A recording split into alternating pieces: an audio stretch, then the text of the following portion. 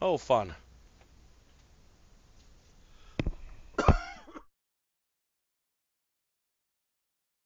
Sorry, what?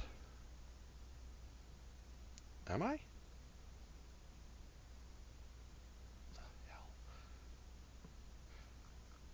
Oh.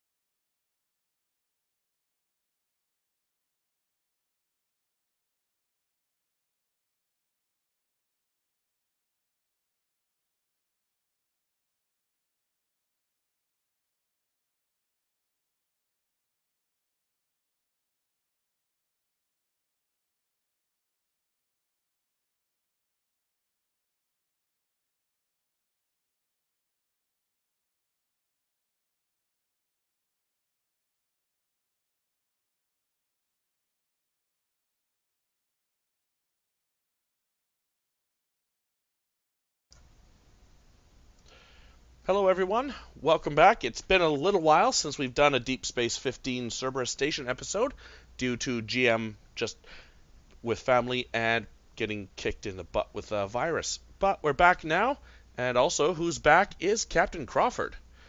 And in celebration of the fact he's back, Captain Crawford gets the opening log.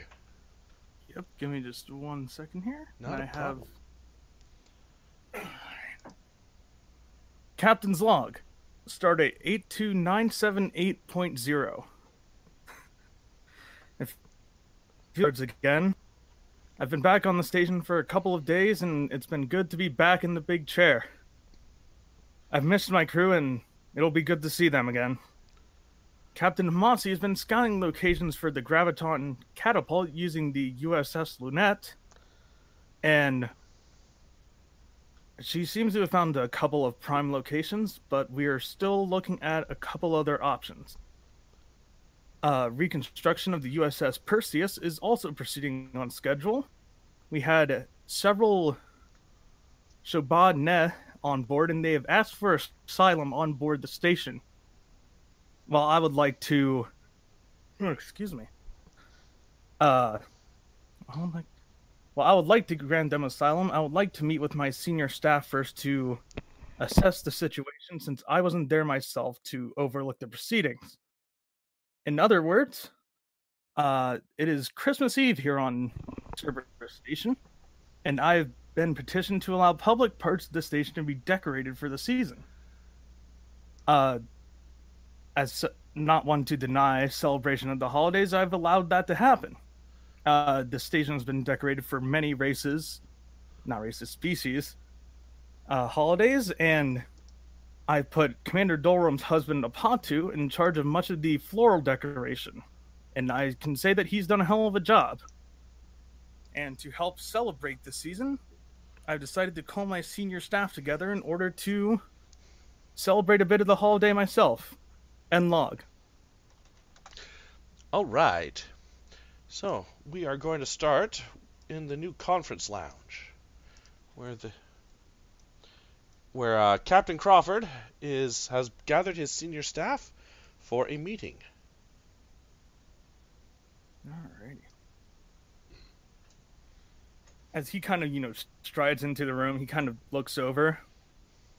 And trying to remember, I think, out of character, I don't think he's met either Deimos or Kevin at this point, has he? Maybe cursory greetings when you first got on station and took command, but this might be your first official senior staff meeting. Alrighty. Lieutenant Commander Deimos, Lieutenant Commander Kevin, I believe we haven't been formally introduced. No, we have not, sir. Agreed, we have not, sir.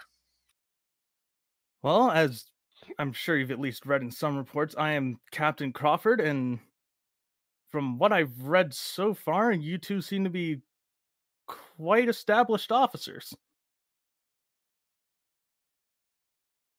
I agree with that statement. I've been trying to do what I can over the years.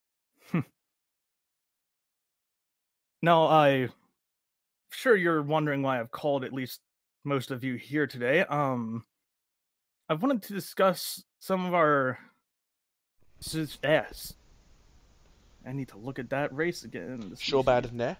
Shobad Ne? Okay. Our situation with the Shobad Ne. Now, from what I've been reading, about 89 of them have asked for asylum. And since I wasn't here for when that event occurred, I wanted to get some of you guys' opinions on the matter.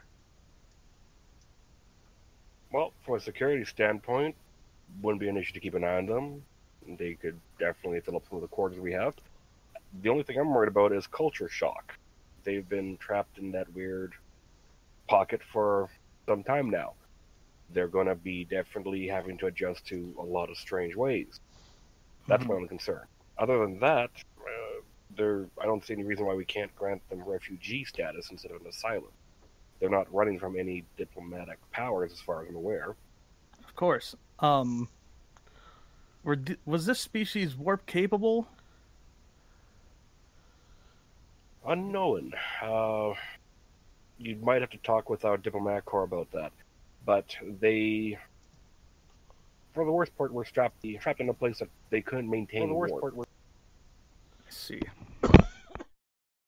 It seems like by the history and the stories that they were sharing, that at one time they were an advanced society that was trapped within that null space pocket. While there, they advanced kind of on their own and in a way had a second coming, but as best they could. Doesn't seem like they are currently warp capable. I see.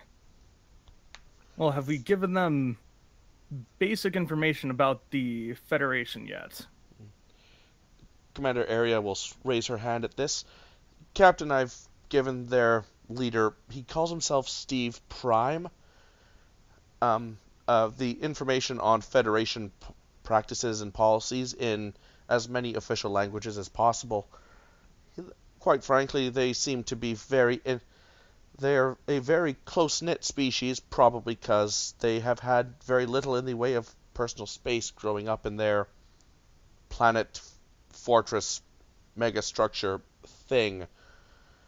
They seem to be perfectly willing to do whatever they're told. They've rarely had doesn't seem that they have a backbone. Well, they have a backbone. Actually, two. It's segmented. It's kind of weird. But metaphorically, they don't have a spine. They're spineless. This Steve Prime seems to be the first one to step up to be a leader.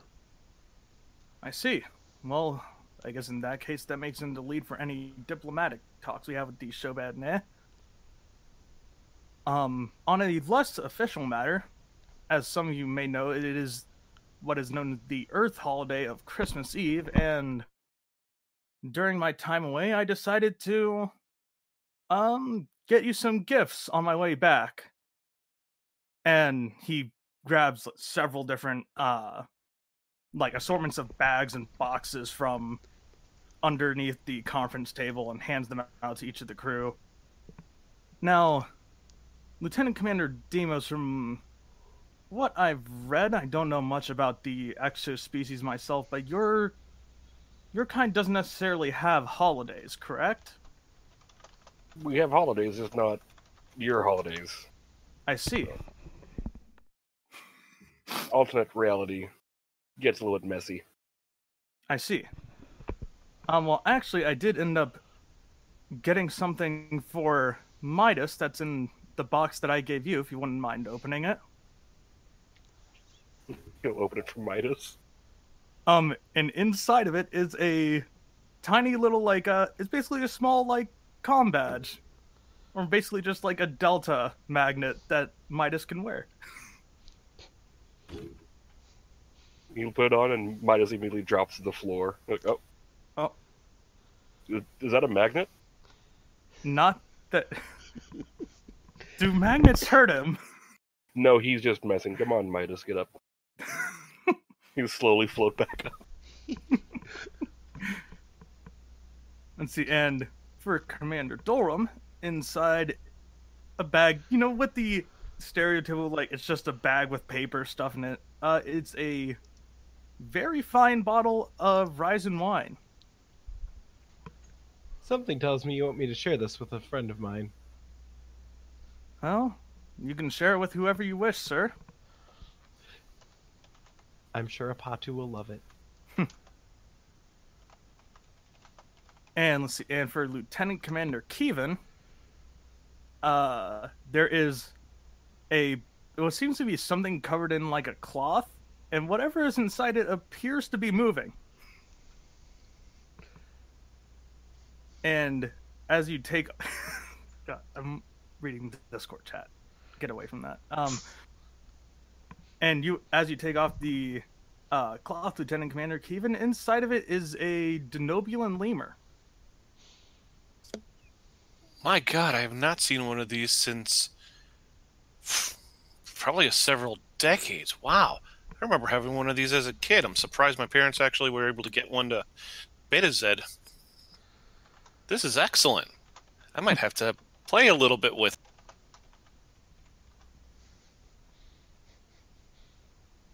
Did you say something after play with a bit because you cut out for me after that. Nope, that was it. Okay. Well, in that case, and I'll save the gift for RA for a time when we actually have them. Mm-hmm.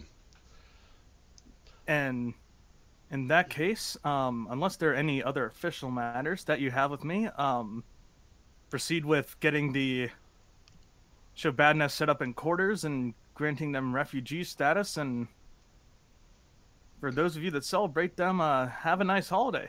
You're all dismissed. Very well. Does anybody have any scenes they'd like to do before I kick off the plot? Demos is going to be working on his ship during his off time, if that can happen. Okay. Anybody want to talk with Demos on his ship? I would actually like to bring in Specialist Nia in on this. Okay, we have Nia and Demos on the shuttle bay. Oh, and is his friend on the ship too? There has been some complications getting her body ready. So alas, not this episode, primarily because the GM kind of slipped the mind on that. I'm sorry. But her AI personality could exist on a console if you wish. No, we're going to follow protocol and leave her on that console in the lab. Alrighty then. Okay, so Demos and... let's see, we bring in... Nope, not the captain. We need his other character, Nia. There we go. Imagine Demos in full-on coveralls. Full-on onesies. That's quite the interesting outfit you have on, Lieutenant Commander. Yeah, modified it from the old, what do you call it? The, pre-Federation uniforms. That's what it's called. Yeah. Changed it up, though. Put more pockets on it, and a couple of extra holders for all the tools I'm using. I see. From what I've been hearing about, you're working on building a new class of ship? Well, heavily modifying, ripping, and gutting this one to tweak it and supercharge it, essentially. But if the designs hold true, yeah, maybe Starfleet will have a bunch of little hot rods. I see. Would you mind kind of giving me the once-over on what this thing is supposed to do? Scream as fast as it can, like it's a bat out of hell. I see, and you're planning on having it do that how, exactly? Double warp core. At first I was going to alternate between each nacelle having its own core, but the holodeck kept exploding me, so I changed it to have an alternating cycle. So one primary warp core for both nacelles, and then the secondary one, smaller design, will feed in power during the drop down or the dip in performance of the main core. Much like how the, what's it called? Regenerative shields on the Sovereign class operate. I see. I guess he's looking like, what kind of progress has been made on this? Is it still basically bare bones right now, or how far has he come along in building it? How long has it been since time-wise for our last session? It's only been a couple weeks, so... I'd say the interior is mostly gutted. Gotcha. So basically, like, the shell of the ship is there, but everything still needs to be put inside of it. Yeah. Okay. Gonna be redesigning the few of the decks in there. We're losing 2 of them just due to the equipment we're shoving in. I see. Their inertial dampeners are going to be minimal. He just has a big old... His eyes just get a little bit brighter as he says that. I see. How much crew is this ship supposed to hold? Traditionally 2 to 10. After the changes, it could be soloed, but it could still hold up to maybe 10. Probably not comfortably, I'd assume. Well, there'll still be 3 decks available. Just crew quarter-wise, I don't plan on having many. I see. Well, if you need help putting some of this stuff together, I'd be more than happy to help you. Yeah, I'd love it. Get more hands on this project. As I've always liked to think about some family, more hands means less work. Certainly. What kind of parts would he have around? Does he have like anything in terms of? Does he have like warp cores yet, or? Now he's in the teardown phase right now. Gotcha. Well, and I'll pick up like a couple of different tools. I guess we should probably get to work. Yeah. All right. So for the next couple hours, the station begins the hubbub of pre-Christmas decoration. Somehow a massive artificial tree is erected in the boulevard. Two of the worker bees are stringing lights along the outside of the station. And everyone just seems a little bit cheerful, including the red alert klaxon seems to be blaring in time with jingle bells. No, wait, sorry, that's the actual red alert klaxon. There's the automated response of Captain Crawford to the bridge, please. Or to the operations center. And I would assume that this would be Lieutenant Darval. Usually, yes. And he kind of sighs. On my way, Lieutenant. All right. Nope. There we go. Demo's the moment he hears that he's just going to link into the station and make his way on up. He's not changing. Fair enough. Okay,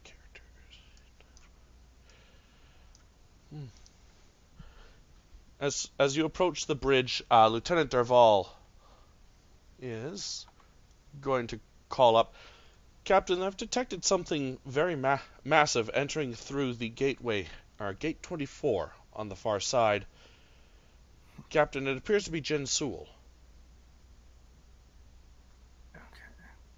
Remind me of the Jin Sul again. Gigantic spider creatures that were draining the right. sun and captured the Enterprise E crew.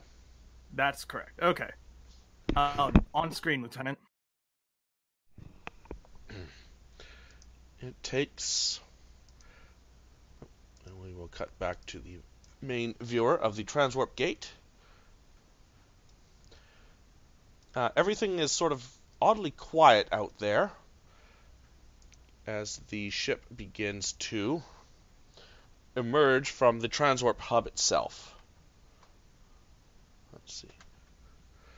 And then eventually it does. And it gets closer and closer and closer to the station until it comes quite about halfway between the station and the gateway itself. It comes to a halt. All of us, there does not appear to be any weapons powered. Its shields are raised, however.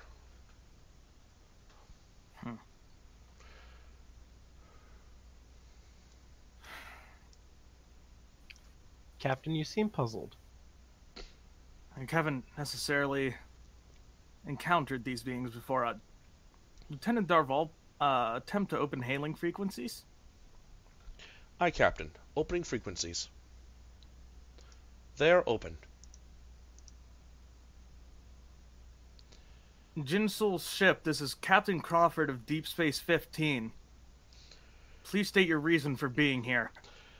You are greeted with the sounds of hissing and shrieking, which at first you think might be static or feedback caused from the background radiation of the Carcerai Nebula. In fact, it turns out to be actually caused by this individual on screen. The Universal Translator will pick it up quickly and begin translating. Heretic Station. I am High Illuminator Zatarsh. I have come with a message from the Jinsul from the Jinzul Totalitarian. And that message would be, A little crown above him lights up bright blue, and whoever's manning tactical, which I suspect is going to be Commander Dalrum. Yeah, probably. Your sensors are reading two large hatches in the stern of the vessel opening. I'll relay that. Captain, there's movement on the ship. is there any way to tell if these hatches that are opening are weapons, or would it be equivalent to like a shuttle bay door opening? Fairly similar to that of a shuttle bay. Okay. And its reasons become apparent as with a quick burst of a high-powered energy beam, two objects are disgorged from it. And it would help if I was on the right layer to put them on. These ones. And it spits out the two Hestia-class vessels, the USS Roosevelt and the USS Apophis, that were sent by Captain Hamasi to investigate this Jinzul space. They appear to be operating at minimal power, minimal life support, and they're sort of just drifting lazily in space at the moment. Sir, it's the Apophis and the Roosevelt. Send some scans for life signs. We need to know if our people on those ships are alive. Insight Science or Insight Medicine, and the station can assist with Sensors Medicine or Sensor Science. Just a difficulty 1 test here. Kevin, I'm thinking you're going to do that one because I have medicine of 1 and a science of 2. Yeah, I can give that a shot. It was science and what again? Insight Science. And what's the station doing?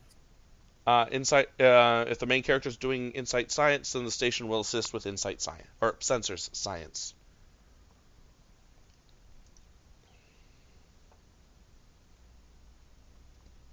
Okay, 2 successes so far. Good start. And Hey! nice. So Okay, we that's have 3 momentum. 3 momentum. So the ships appear to be fully intact. No sign of damage. Their warp cores are offline. Life support is operating at minimal capacity, but each ship has a full crew complement on board. And since you said they're operating on minimal power, is there any damage to the ships, or are they fine? The ships, if you choose to spend 1 momentum, I will answer all those questions. Oh, I will most certainly spend that momentum. Mm-hmm. The USS Apophis has suffered some significant scarring along the front portion of its saucer. Looks like it took a massive energy hit. The USS Roosevelt is missing one of its nacelles. I see.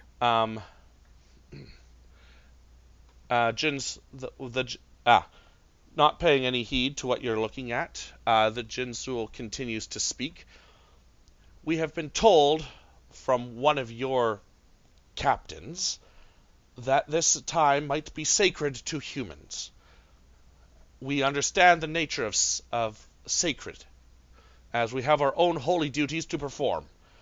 We ask as a good favor, we return these to you as part of you, so that they may take part in your holy celebrations, and that they may continue to serve you and your empire in whatever machinations.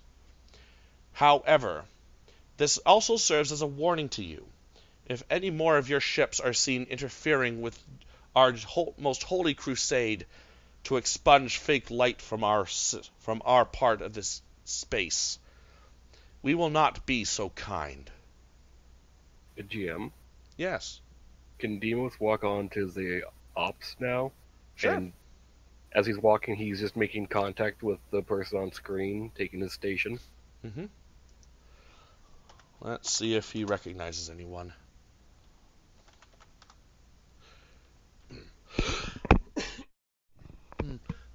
once the Jinsul locks or notices the giant mechanoid form of Deimos, it looks at you. We see that the Slayer is still on board your starbase. Would I be able to tell that he was talking about Deimos, I'm assuming? Probably a fairly decent bet. Yes. He and your kind are responsible for the deaths of several of our holy warriors. However, death is as much a part of life as one can expect from our holy journey. We bid you no ill will. However, your capabilities and combat prowess are noted. Slayer. And with As I've... Yep. Oh, Nope, go ahead. Go ahead. Oh.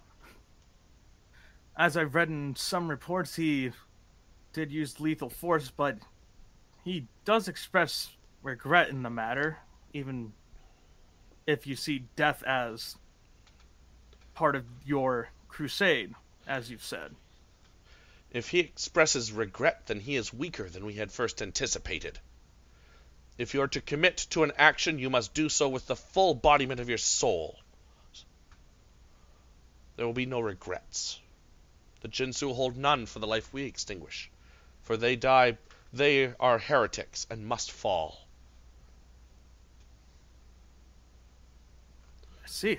Well, if you have no other business with us... We do not.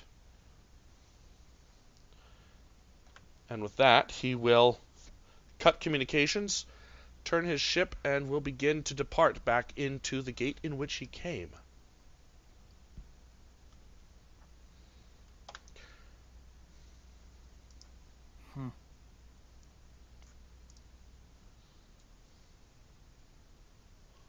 I've alerted Scott Reiner to start sending ships over to the Roosevelt and Apophis to help with any aid.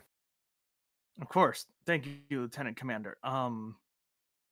Please make sure that the captains of both the Roosevelt and the Apophis, if they are able to come talk to me at their earliest convenience.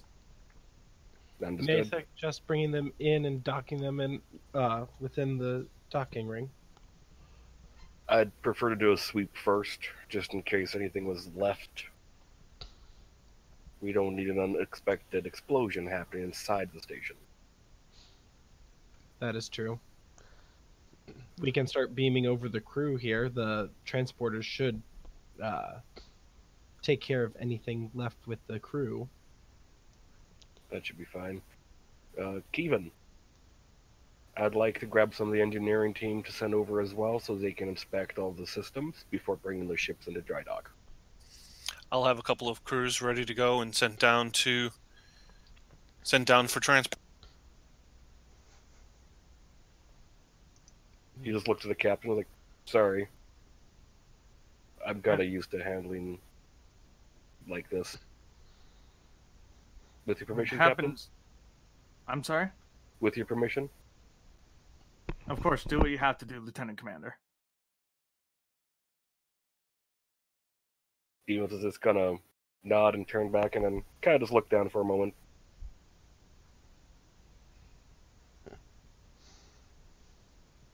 I wasn't making stuff up when I said that you had regret. Light, Lieutenant Commander? I don't like killing, but they didn't leave me a choice. But if it came back to that same situation again, and if I had to protect their away team, I'd make the same choices. I don't know if that makes me a good person or not. But my duty is to protect the crew, the people, and everyone who I'm sworn to protect. Of course. I might not necessarily agree with the actions that you took, but I agree with the reasoning behind them. Go take care of the Apophis and the Roosevelt. Aye, sir. Okay, so Deimos, are you staying on station or are you heading over to the ship? I'll stay on station just to observe everything. Okay. What about you, Kevin? I'll go with head over to the ships. I'll head over to the Roosevelt first. Okay. Commander Area Report is reporting receiving the crews from both vessels and giving them a quick once-over.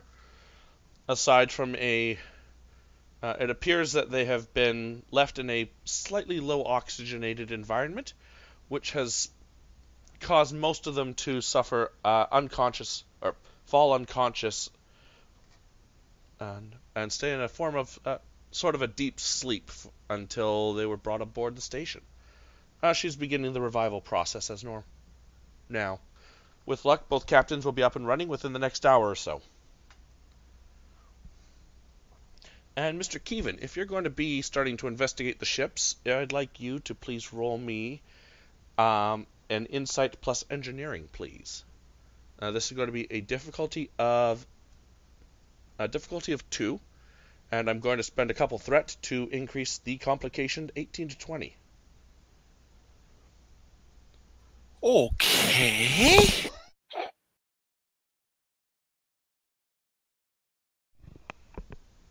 That's a 19. That's... Yep. Cool. 19 and 1 success. Okay. So aside...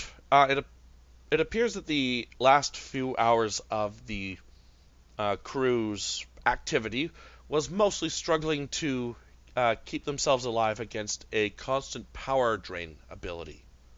That must have power draining weapon that appears to have been employed by the Jinsul's, for lack of a better term, super carrier. You are able to at least understand the nature of the draining weapon, but you aren't able to come up with a decent defense at this time. And that is a complication, and I know precisely what that complication is going to be. Aside from that, their systems are more or less functional. Aside from the one missing nacelle and a little bit of patchwork, both ships could hypothetically be turned around and spun right back up and sent off to explore more.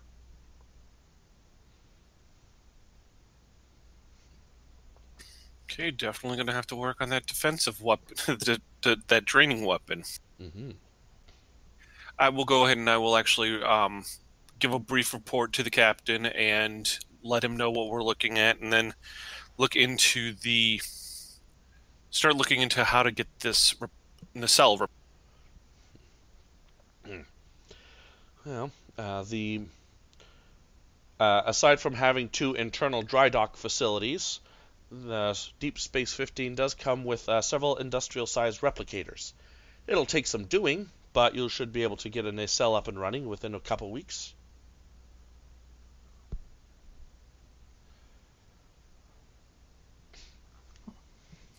Okay, yeah, so what I'm going to do is I'm going to definitely... I think I'll have some of those worker bees that were already out there detach from their abilities and go ahead and come back to pull the Roosevelt towards... All right. And that'll take that. So, does anybody have anything else they'd like to do this Christmas Eve, or shall we cut to Christmas Day? Pilgrim will go off duty and do a family Christmas with the entire family. Okay. Now, is Nia part of the family now, since he's been dating your daughter now for 3 months? Yeah, he's invited. Oh, I love it.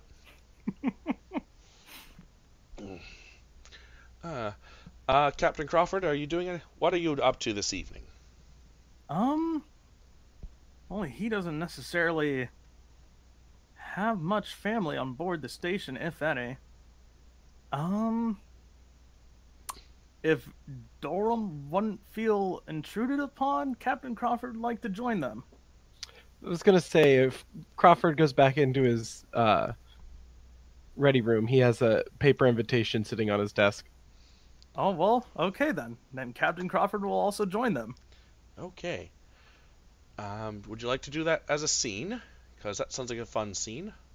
Sure. That would Cool. sound lovely. All right.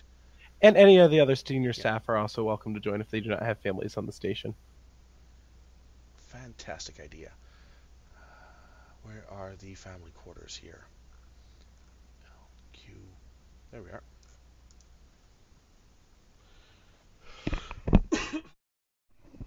All right.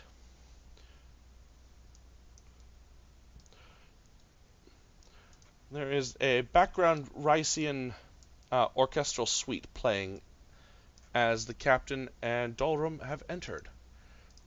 Apatu, still wearing his Christmassy apron with a Rudolph nose that is in a slightly embarrassing location. But oh so perfect. Yes. Is just about to put the main course on the... Or, not the main course. It's Christmas dinner. We always start with the appetizers first. Does anybody else wish to join in for Christmas dinner? Kevin? No, I'm good. Keevan's gonna be up to a little monkey business. Fun. Demos, would you join us? No, Demas is going to be in security. Fair enough. Okay. Dolrum, it's your house. Thus, it's your party. So we walk through the door. Honey, we're home. Well, just in time. I was just about to bring out the Hasbrat salad. Sounds delicious. I'm assuming everything was grown here. He just gives you a quick look as if, why would you think anything else?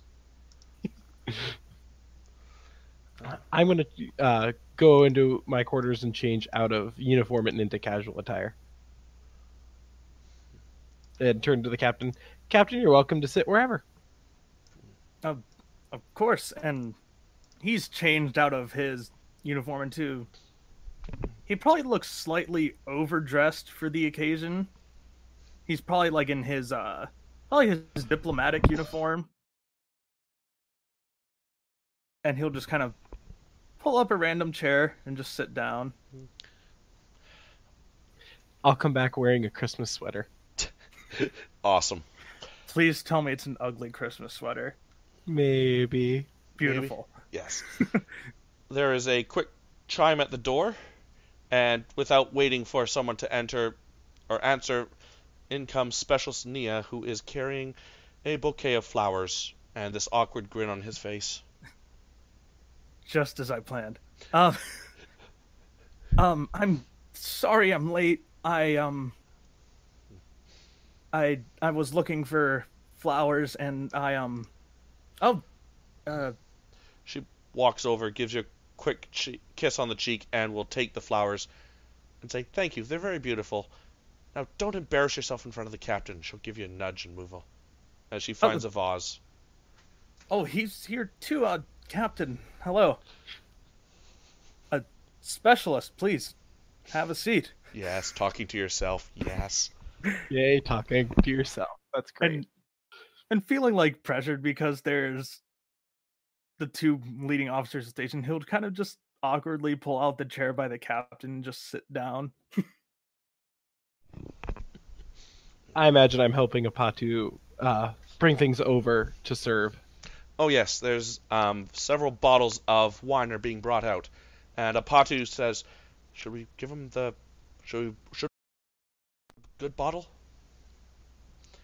After all, he did give it to you." Well, I think any good special occasion deserves a good bottle of wine. Agreed. And he'll reach in and pull out the bottle as if he already knew you were going to say yes. Captain, why don't we break open this bottle that you brought? It seems like an appropriate occasion. Of course, please. That's what I got it for. And I pop the cork and start dishing out glasses. And as soon as you pop the cork, there is a brief fluttering of the station lights as it switches from the regular fusion reactors to the backup system for just a split second before flickering back to the regular reactor. Just ever so briefly, the captain will kind of tap his comm badge. Lieutenant Commander, what just happened? Talking to Kevin. Naturally. My apologies, Captain. Just trying to work with something to get the Roosevelt's nacelle recommissioned faster, and I'm actually down here in the manufacturing bay to try to tweak something a little bit. Roll me Reason Engineering, please. Difficulty of 2. And if you have power systems, that would be a great focus. Unfortunately, I do not. Okay. Oh, good. Yep. As far as you're aware, this is a perfectly understandable phenomenon given what you were just working on. Please, nothing to worry about. Please continue. There's nothing going on, Captain.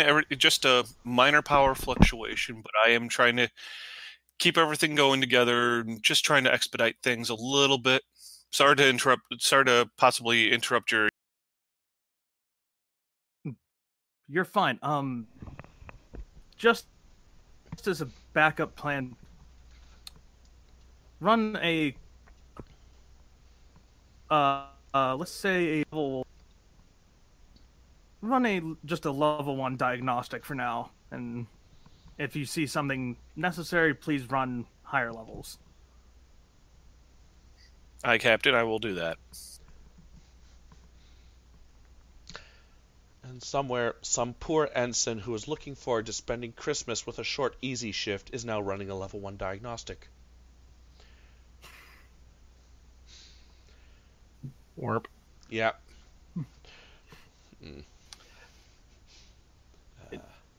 Doran will look at Patu and go, we don't need all the big lights on anyway. And I'll dim the lights and get some candles out and have like a nice Christmas dinner. Apatu seems quite happy with that, as does Vayan, whose one of her hands gets a little closer to Naya than he would find comfortable in the current situation. Oh my. Oh, out of character, I used the wrong level because Shizno just messaged me. Yeah. Thank you. I meant to say a level 4 diagnostic. I was wondering about that myself, but hey. Yeah. So retcon that to a level 4. I'm not making some poor sucker take apart that system on Christmas Eve. Fair enough. Oh, why not? Ensign Holmquist deserves it. And there's our chief engineer on beta shift. Yeah. Okay, so meanwhile, while all this is going on, we are going to quickly cut to the security office, where Mr. Demos is doing what precisely? He's just going over reports with the crew that he has on hand right now. He's given anyone that wants to have time off, or he has given them half shift. He's picking up the slack and doing most of the work himself, but he does want to chat with Dura. Okay. We'll bring in Dura. Man, I get to use a lot of supporting characters tonight. Yeah, if someone wants to play Dura, go right ahead. Lieutenant Commander, you wanted to speak to me? Yes. I've been reading your report and your service record, and just want to ask you flat out. It's a nice day and everything, that there's I don't want to spoil the mood, but what is your goal for security? What is your goal in this whole career of Starfleet you have? I haven't necessarily put a lot of thought to it, considering that I'm only a crewman, sir. But if I had to give you a goal flat out, be to do something similar to what you're doing now, but on a ship rather than on a station. Respectfully, sir. I see. The difference between a station and a ship is miles. It's a giant chasm. As you saw with Chief Ember. Formally. Yes. She gave you an order. Can you repeat that order to me, please? I believe it was in regards to your former medical officer. Yes, if memory is serving me correctly, it was to shoot him if he tried to come close. I didn't necessarily think much of it at the time, but when you have someone that's as forceful with their personalities the former Master Chief was, it scares you. I have And the name. I have the names name. Oh, sorry. I'm Go going ahead. to stop you there. I have the names of all the personnel on this station that had direct contact with Chief Ember and her training regiment, including you. In your honest opinion, are you broken? Am I going to waste my time trying to help you? Am I going to waste my time trying to help these people? I can't necessarily speak for the other security officers, sir, but due to some of the sessions that I've had with Lieutenant Dak Lorza in the counseling department, I can speak for myself when I say that I'm not broken, but some of the others might. I haven't spoken with them much since the incident, but if you're wanting to train someone and push them hard, I think you can count on me, sir. Right now, you're in a trench. You're 8 feet down, and you're getting deeper. I don't know if I can trust you to be in charge when I'm away. That's why I have Reiner here now. But I want to help you get out of that. I want to build a ladder and help you climb out of that trench. Your first task is to assess and evaluate all of these names on the list. Get them checked out with psych, and if they cannot change their ways from the habits they've been taught, transfer them out. You will be handling that. With all due respect, Lieutenant Commander, I'm just a crewman. I'm nothing on this station. Why would I have the authority to transfer these people? Just under your orders, or? He's going to hand her a pad. He's like, exactly. You want to be more? Well, you're going to start working yourself towards a commission. This is the track for this. This is the program that I've set up and talked with Starfleet about. I see, and she'll start scrolling through the data pad. I'll do my best to get started on this immediately, sir. You mind if I take one of the offices that might be here in order to start my work? Certainly. If you don't mind, Lieutenant Commander, I'll excuse myself to do so.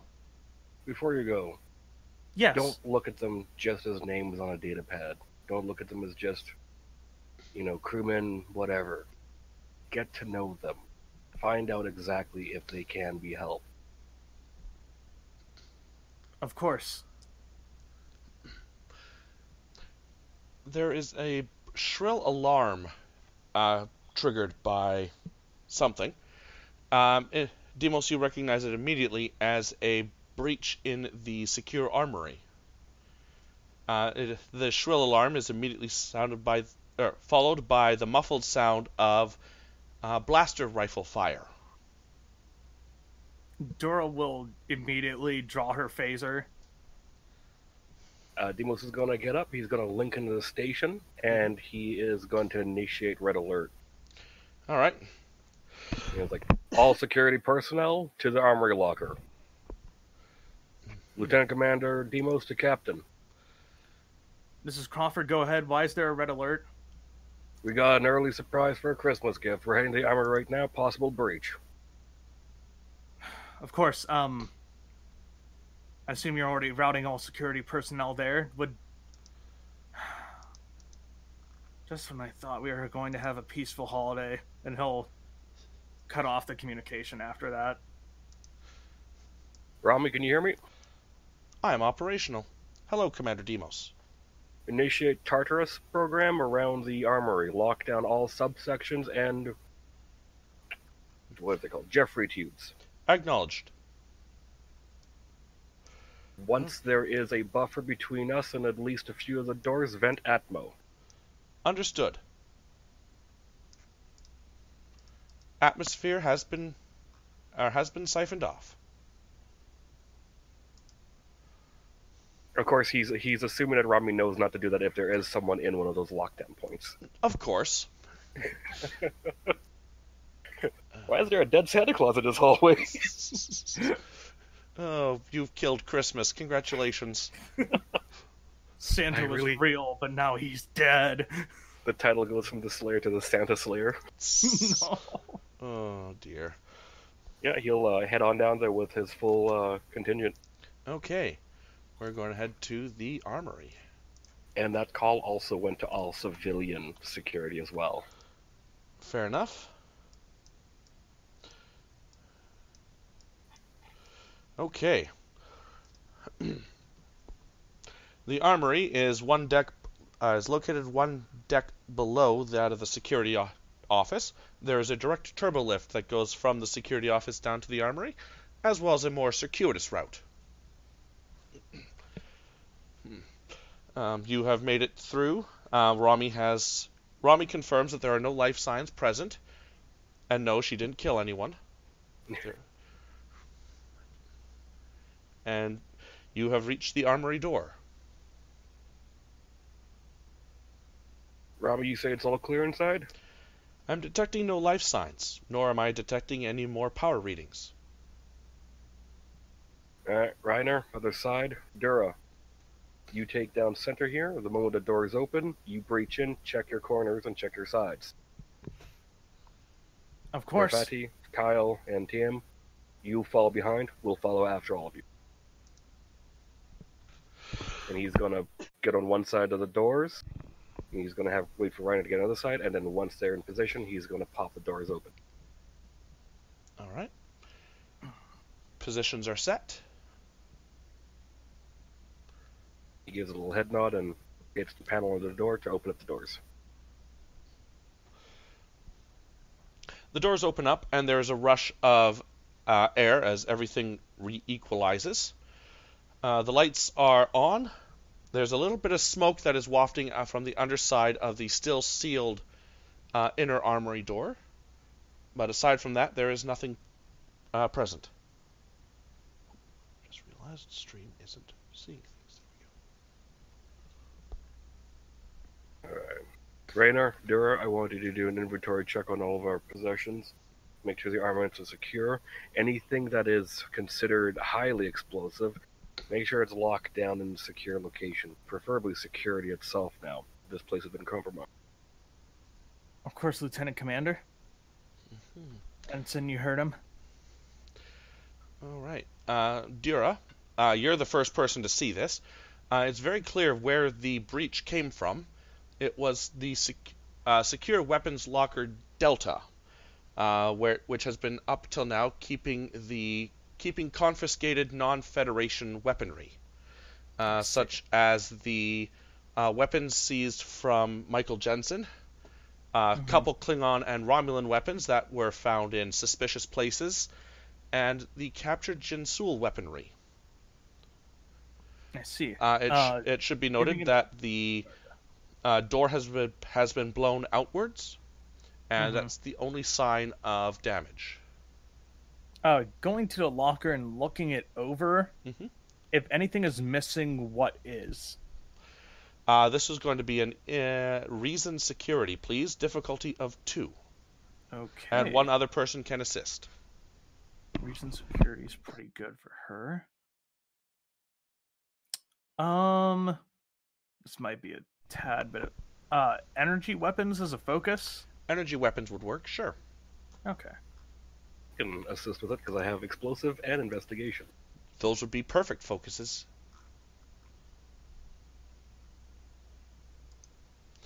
Whew, that is 3 successes already. All right. So that is 1 momentum. And a And- second momentum. Deimos the Slayers. Nice.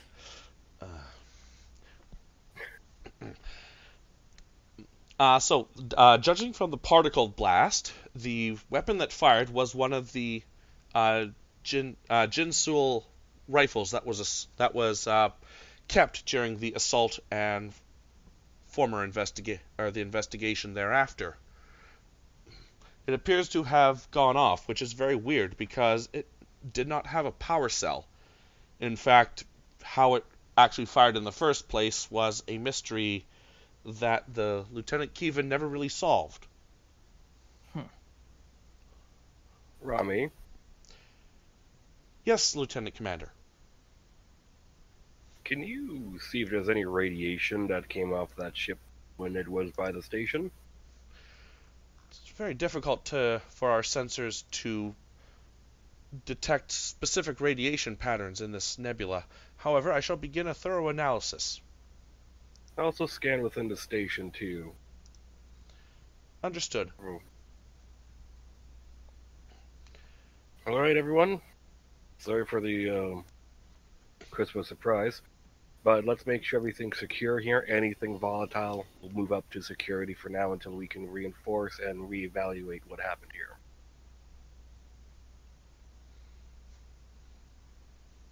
Of course. And Demos following- too. Oh, sorry. Just following his orders, she will take anything that would be like what he described and have it prepared to be taken to main security. Fair enough. Demos to Captain Crawford. This is the captain. Go ahead. Found out the cause of the issue. The Junsul weapon that I brought back as not as a trophy, but more for examination, seemed to have triggered and fired. Huh. Yeah. I'm operating under the idea that maybe there's an outside factor that triggered it, but I'm also going to go under the assumption that we may have a Junsul on board. Those are both safe options, Lieutenant Commander. Lieutenant Darval, please start any... Wait, we probably would not have any information on what a Jinsul life sign is like, would we? Or would we? Well, you have been up close and personal with several of them. That's true. While Commander Ariel has not had the displeasure of dissecting one, but there are numerous tricorder readings of them. Lieutenant Darval, coordinate with anybody else on the ship, including Commander Arya, to start immediate scans of the station for any Jinsul life signs. Acknowledged, Captain.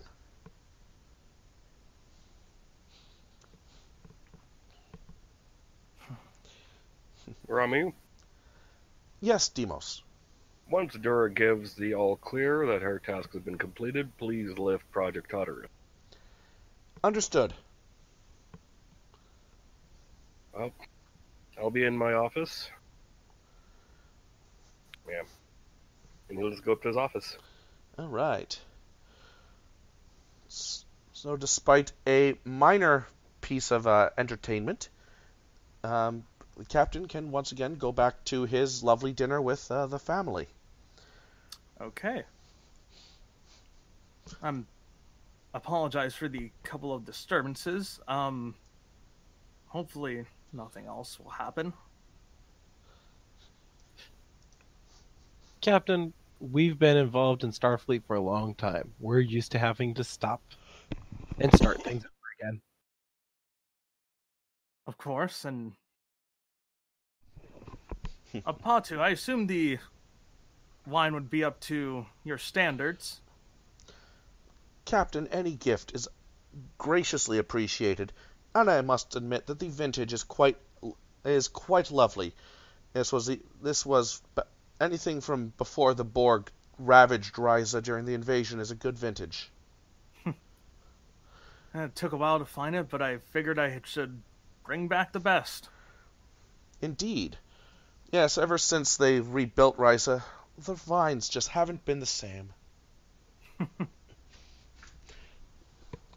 And he'll offer a quick toast, and then he'll down the whole glass just because he can. I'll just turn. Take it there, easy there, dear. You want to last the whole night. He nods, slightly coy. Of course, I should know not to rush these things. I mean, I don't mind if we rush things. I just smile. Okay. If there's nothing else for the night, then we shall go to Christmas morning. I just am assuming that we'll just have finished family dinner and sit around, enjoy stories, probably watch a Christmas Story on the television because, yes. Of course. Depending on which version of the Christmas Story you think is... we could have the Disney version. That would immediately get us copyright struck. Well, I'm thinking Ralphie with the leg lamp. Ah, yes. That one. Good. Oh, that Christmas Story. I'm sorry. I was thinking of the... Christmas Carol? Yeah, the Christmas Carol. Right. Specifically the Muppets Christmas Carol, the best one. And Which that's is how also that's how the Civil War began, Your Honor. But that also will get struck down by Disney. Also, yes. Oh no. Okay. Christmas morning arrives and finds everyone bright-eyed and bushy-tailed. Mr. Keevan, as you begin your shift, you are assailed with a pad from the night before with several small glitches that have been plaguing the station that your night shift engineers have yet to nail down properly. Items including the loss of artificial gravity on the pool, but in parentheses it said not to worry, the aquatic evacuation system worked perfectly, so there was no drownings. Reactor core 4 went into meltdown warning and then immediately stabilized. The transporters on deck 38 and 39 somehow changed their coordinates. So anyone trying to beam to 39 ended up on 38 instead. And the turbolifts, the main shaft turbolifts, for a period of 5 minutes between 0100 hours and 0105, just decided that they would go to whatever floor they wanted to instead of whatever floor their passengers wanted to. Does this beta shift know anything about doing engineering work? I'm gonna have to do some retraining. As he mutters this as he's looking over the.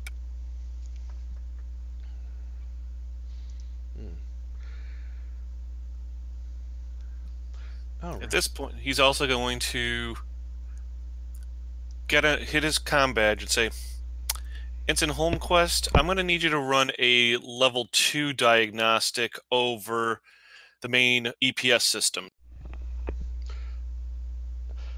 You hear a bit of a sigh from the other side going, yes, sir, I shall get on it immediately. I want to say one thing. Mm-hmm. Demos is not bright-eyed and bushy-tailed. He's been up this whole time. Oh, yes. He is tired. Demos, your station reports from Rami were analyzed overnight. There was, as expected with the Jinsul spaceship or supercarrier itself, that was brimming with chronoton energy. That much is known about the Jinsul, is that they seem to operate with it somehow.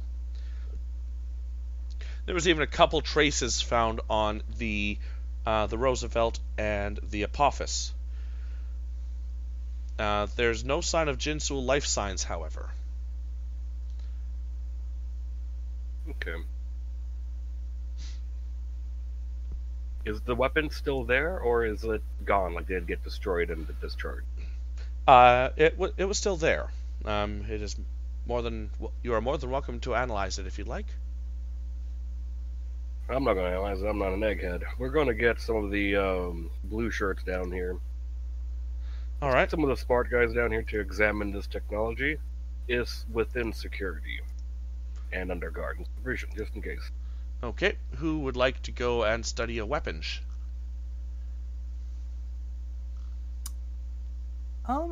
Even though it's Christmas Day, I think Nia would probably want to get in on this. Okay. So we have Naya. Does anyone wish to bring a supporting science character along? The only one I have is Deckard. Deckard. Where is he? He's in the science SCs. Oh, there. Yes, Jonathan Deckard. Ooh, he's an old guy. Cool. Okay. Back into security. I will take Ela. All right. Okay, we'll just move those over here for the moment. Okay, so we have Mr. Decker, we have Lakila, we have Naya. I assume we have Demos. Yep. Well, he's going to be in his room. He's tired. Okay, that makes sense. There's Ela. And is anyone else going to get in on this? Is Nia's token on the board? I thought there he is. Oh, there we go. Yeah. Okay, Mr. Deckard. Okay, so the three of you, while under security guard in a force-fielded room, just in case, have before you a fairly large energy rifle. It's been known to shoot chronoton particles at a fairly explosive rate, but there is no sign of an energy discharge mechanism or a power source.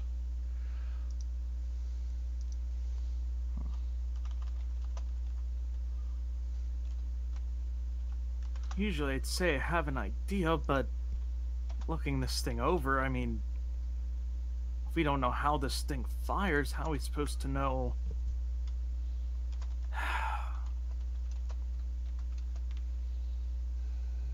Deckard's just reading over a pad. It could be like no, maybe? Impossible. Now, if I recall right, Lakila has expertise in chronoton stuff, doesn't he? Yes, he it's has, chronological like, anomalies. That is close enough. So if Lakila, you could roll me reason science or reason security, and this would be a difficulty of 3, and one of the other folks can assist.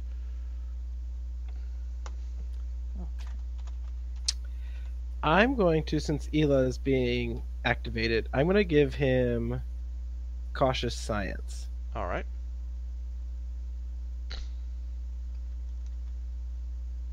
And Nia's confused. He won't be assisting on this. I will buy third die with a momentum. Okay. Okie doke. And I'm assuming that the chronological anomalies works as a focus. This would work in this, yes. That is 4 successes already. Wow. Nice. In a 19. I'm going to reroll that 0 because You have that. That works.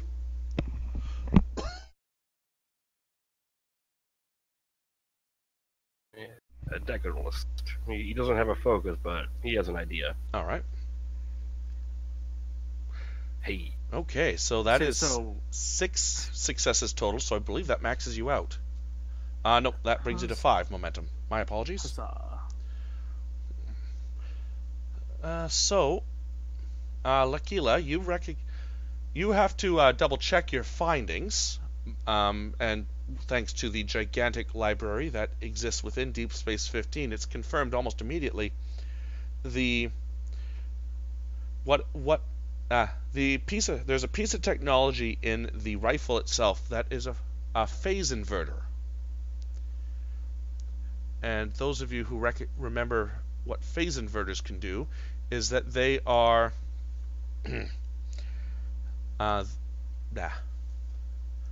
what they do is transforms normal matter it transforms normal matter, and so it will pass through other matter as energy pretty much. But it also does the reverse. It will take energy and transform it into matter. and it appears to be particularly affected by chronoton particles. I just raise an eyebrow as I'm looking through the results. I might have found something. And Neil will just kind of come over and look over Ilya's shoulder onto the data pad. Right there's a phase inverter.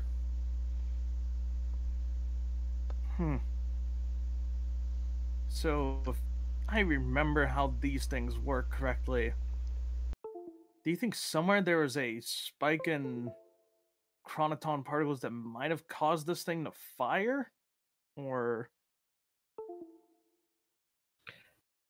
I mean, judging by all the readings that we've had, every encounter with these people is brought by chronotons.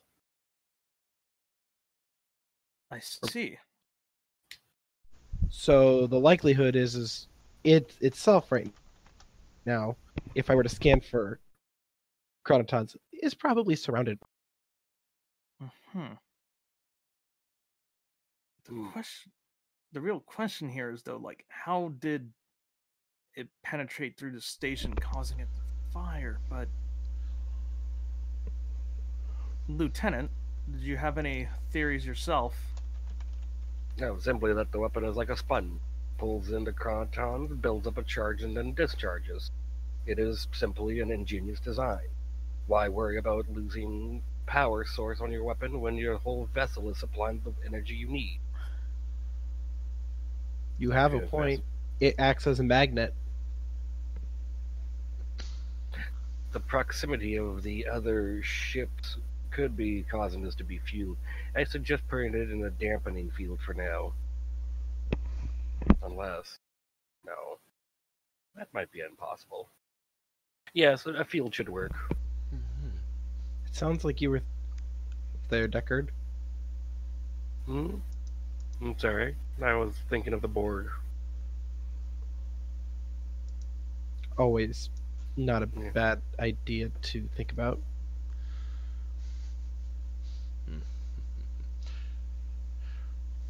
That is one thing. It'd be nice to be able to access some of the Borg memories just to see if they've ever encountered these beings or weapons like these to be able to combat. Well, if I was more fortunate, we might have that option, but unfortunately, Starfleet has advised against my plan. What is the said plan? Oh, to be assimilated. Oh yeah, let's not do that. That's gonna be a real solid no from me. And Also, it's rather impossible now that the Borg are pretty much gone. then that's why Deckard's sad.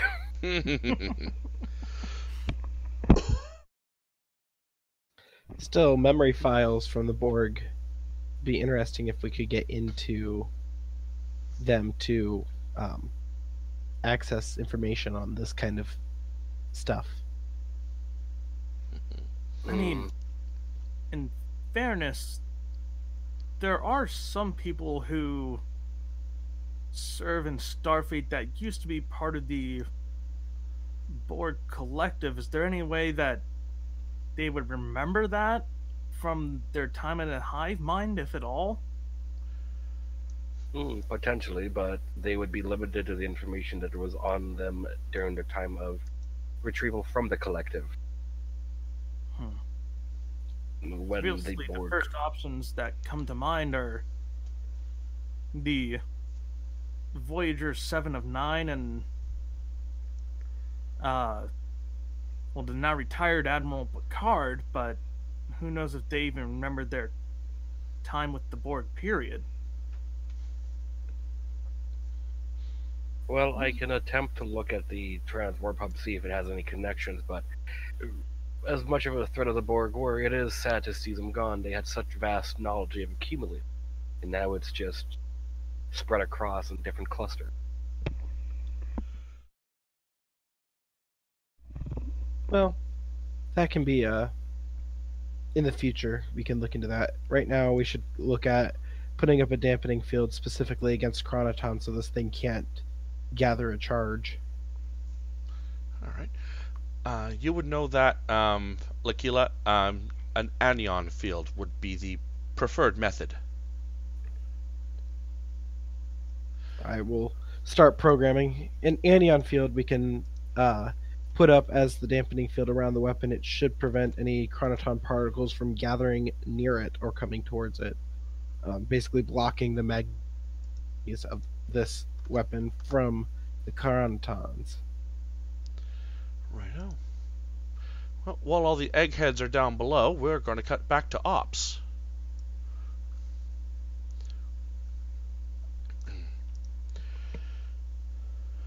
Lieutenant Derval, once again. This is going to be a scene change, so we're going to lose 1 momentum. Alrighty. Captain Crawford, I am picking up a vessel on approach through the eye of the Carcerai Nebula. Anything that's recognizable, Lieutenant? Yes, sir. He pauses as his computer beeps back the recognition signal. Checks again. Captain, this ship is the Void Oblivion. Out of character, what the hell is that thing? The Void Oblivion was the ship that is operated by the Draven, or sorry, it's the Void Nightmare, not the Void. Oh, gotcha. The Draven ship that was the start of everything. Why in the hell would they be here? So a quick aside, because a lot of this just happened in a text prologue, that the Void Nightmare roughly 3 weeks ago ambushed the USS Nighthawk and tried to, well, they forcibly boarded it, attempted to steal technology, but were eventually repelled.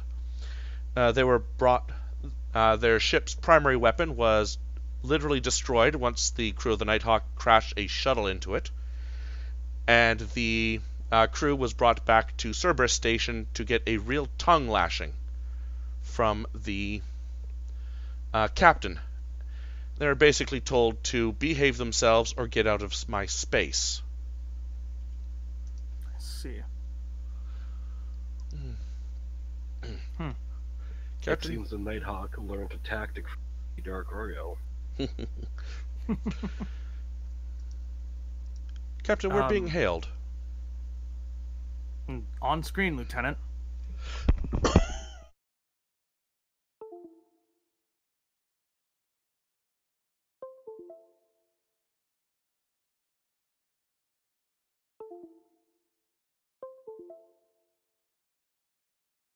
Oh, did we lose McCall?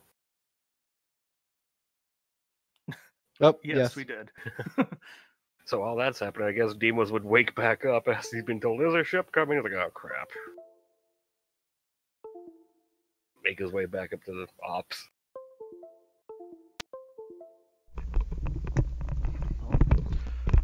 Hello, hello? Hey, There you There are. we are. I'm sorry, my headset's been cutting out and hopefully it will just keep coming back. My apologies. So, on screen is one Balthier Void Runner, who appears in your records as the captain of this ship, and while you guys did not directly come meet him in your previous confrontation over the Vitar's planet, the ship was, or your records definitely indicate that he is the captain. He appears rather calm, kind of smiling, which is kind of disconcerting for a being with pitch black skin and blood red eyes. And his long trench coat goes all the way down to the ground. Quick question. Yes. Is this the ship that Galen was on? Yes, it is. So would we not have... did Galen ever see this guy? I know he saw someone. You did not see him. You saw his doctor friend, this individual. Okay. Yeah. Okay. And I guess, like, my question would be, is Balthier, like, his rank, or is that, like, his actual first name? That's his name. Gotcha. He stands in the center of his bridge, confident, and his smile gets even wider, and exposing a series of large white teeth. Deep Space 15, it is good to see you again.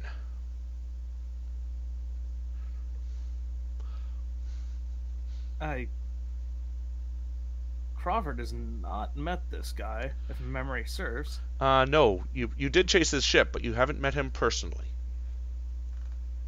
I'm assuming you're the captain of this vessel. I can't say I've had the pleasure of meeting you myself, but I have met your ship.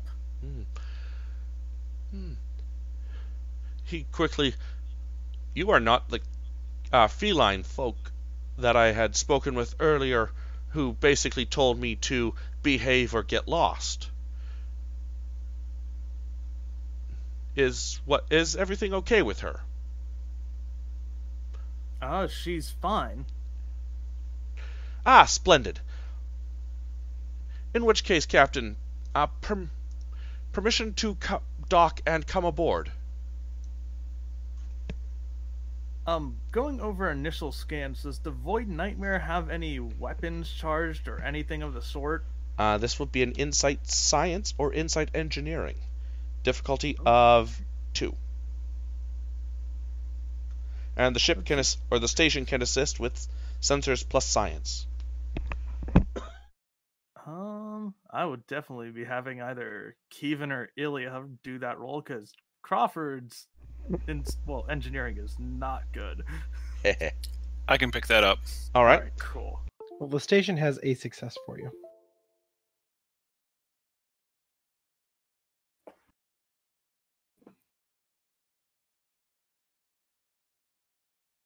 And I believe those are the 2 successes we need. All right. Yeah, that's 2 successes. Excellent. So there are a grand total. There are no weapons charged. Their primary railgun is still missing.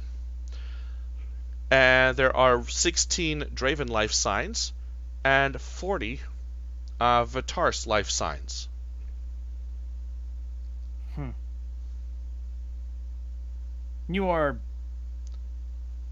I assume this is for diplomatic relations. Captain, if that's the right word to use. I suppose, considering that all I have left is a ship under my command, Captain is a perfect rank. Captain, I am actually, for the first time in my long and illustrious career, attempting to run a mission of mercy, and find out that I'm not very good at it. I see. And I'm assuming that, and pardon if I'm using incorrect language, but you're wanting to learn how to better do that, I'm assuming? In a manner of speaking, yes. I see. Then I certainly don't see why we shouldn't let you on board. Splendid, Captain. Splendid. If you could please open those very large bay doors, we can find our way in.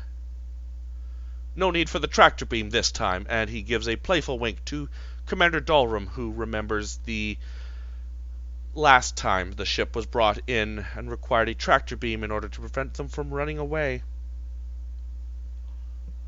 I'll just smile as kind of to the side of the screen. Very well, Captain. Whenever the Void Nightmare starts to dock, I'll just send, just in case they're somehow listening in, just healthy paranoia. He'll send a text to Lieutenant Commander Demos's console just to have security on standby. just in case. Demus is going to read it, stand up slowly, making a dad groan, like, yep, I'm on it. He's going to go down himself. Excellent. And Crawford will be down there at the bay to greet the captain, as it were. I'll stay on ops and control everything from there. Yep, I'm back. Cool.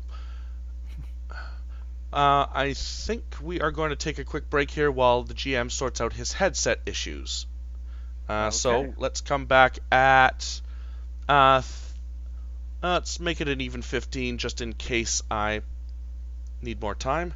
So we will resume in 15 minutes or 40 past the hour. All Sounds right. good. Sounds Sounds good. good. Let's move to here. Mute.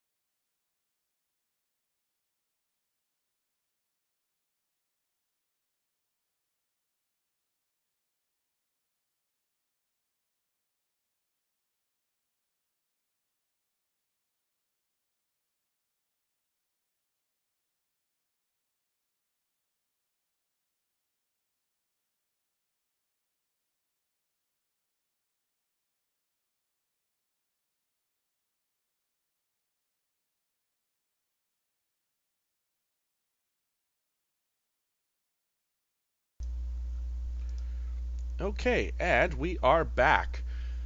Okay, so Captain Crawford and Lieutenant Commander Demos are heading down. Is anyone else going to meet Balthier Void Runner?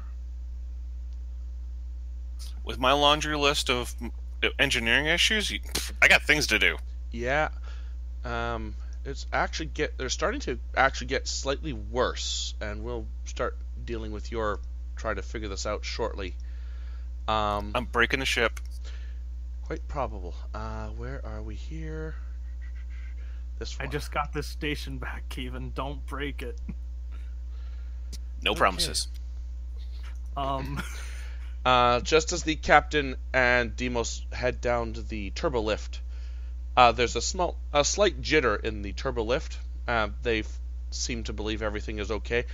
All of a sudden, every Starfleet badge from deck 1 all the way down to deck 200 starts playing Jingle Bells for roughly 5 seconds.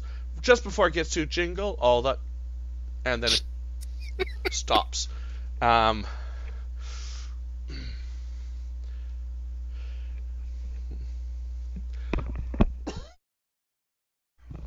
Anyways, you guys walk through the boulevard and make your way to the docking bay, or to the docking entrances, where Balthier Void Runner and his sister Zilia are beginning their security clearance as, one of those many security precautions.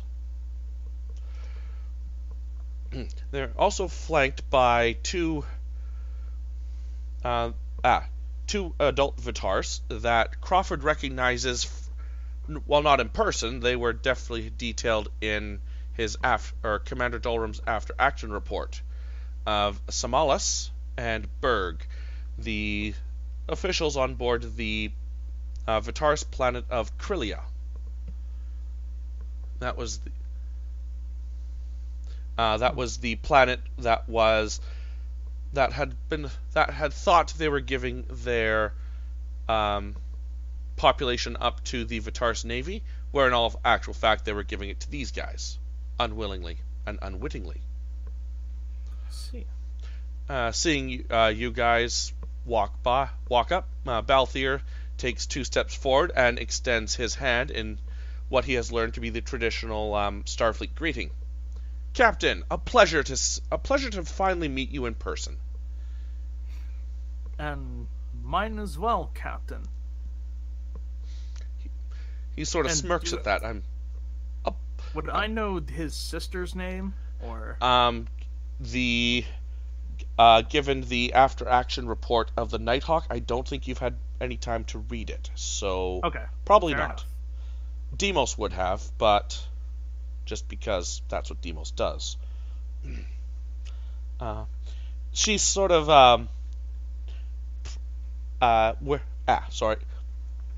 where Balthier is dressed in a sort of a roguish style of dress befitting that of his station. His sister Zilla is dressed more for, let's say, a recreational aerobics than anything else.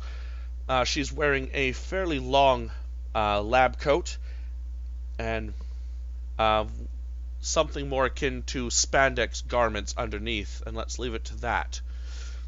And there's a bit of a manic expression in her eyes as she glances all around the station with sort of a Harley Quinn style attitude.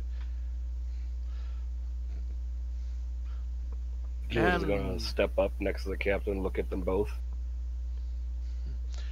Hello, Demos. It is good to see you again. You're not going to clap me in irons again this time, are you? Yeah, as long as you behave. Oh, behaving, that is actually why I'm here. He gestures behind him to the two Vitars.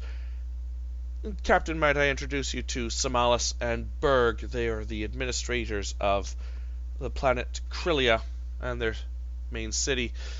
I believe that they are familiar with your Starfleet personnel. Indeed they are. Berg, Samalas, it's good to see you again.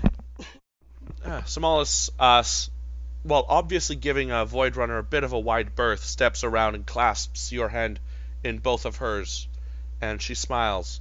Whereas Berg, being the big guy he is, just sort of crosses his arms and just nods sullenly. And without warning, Balthier just gives a quick shout, and there are now 38 children that are rushing from the hold into the boulevard. Vitar's children. Oh.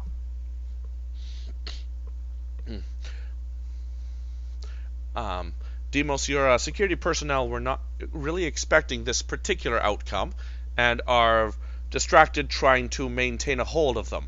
Thankfully, most of the children are corralled and told to behave fairly quickly and with minimal fuss. Their clothing is functional, if somewhat soiled. They haven't changed in about 3 or 4 days by your rough estimate.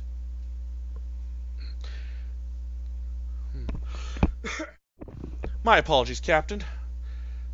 This is what happens when I attempt to do a mission of mercy without proper Starfleet training, I suppose. No, it's no need for apologies. And you said there are how many Vitar's life signs on the ship? There were 40 of them. Might I ask, kind of like just glancing between Berg and Samalis, how did so many Vitar's children get on the ship, if I may ask? Well, Captain, she looks a bit sheepish as she recounts the tale. You remember when we first met you and we thought we were giving our crew, our populace over to the Vitars for military service? Of course. Well, we were obviously lied to, and well, let's just say it is what it is, and I suspect, thanks to your part, we were reunited with the current Vitars Imperium. And, well, Captain, they wanted to take all of our children away. It was a bit of a surprise. We're not sure why they showed such interest in our children, or for several of us, actually, I must say. Most of the adults went quite happily wherever they went, once they saw proper Vitars. But something was wrong, and the children that were taken were never seen again. Well, we had to do something to protect our offspring. So we contacted the only people we knew who had the ability to get us out from under Vitars, from under our own navy, and we contacted him. And Balthier seems oddly pleased at this. He nods and coyly smiles. Yes, Captain. And being a now upstanding citizen that I am in this part of the space, especially with you looking over my shoulder, I answered their distress signal, and I rescued them. And then I had no idea what to do with them. And so I brought them here. I figured that they would be safe under your auspice. Your space station is far more superior to that of anything I could offer. And here, my sister would not be tempted to run, how shall we say, experiments. She goes, 38 perfectly good Vitars, 38 Vitars youth would have been such an interesting control group. Imagine what we could have done with our cloning facilities if they were still there. Ooh, what's with all the twinkly lights?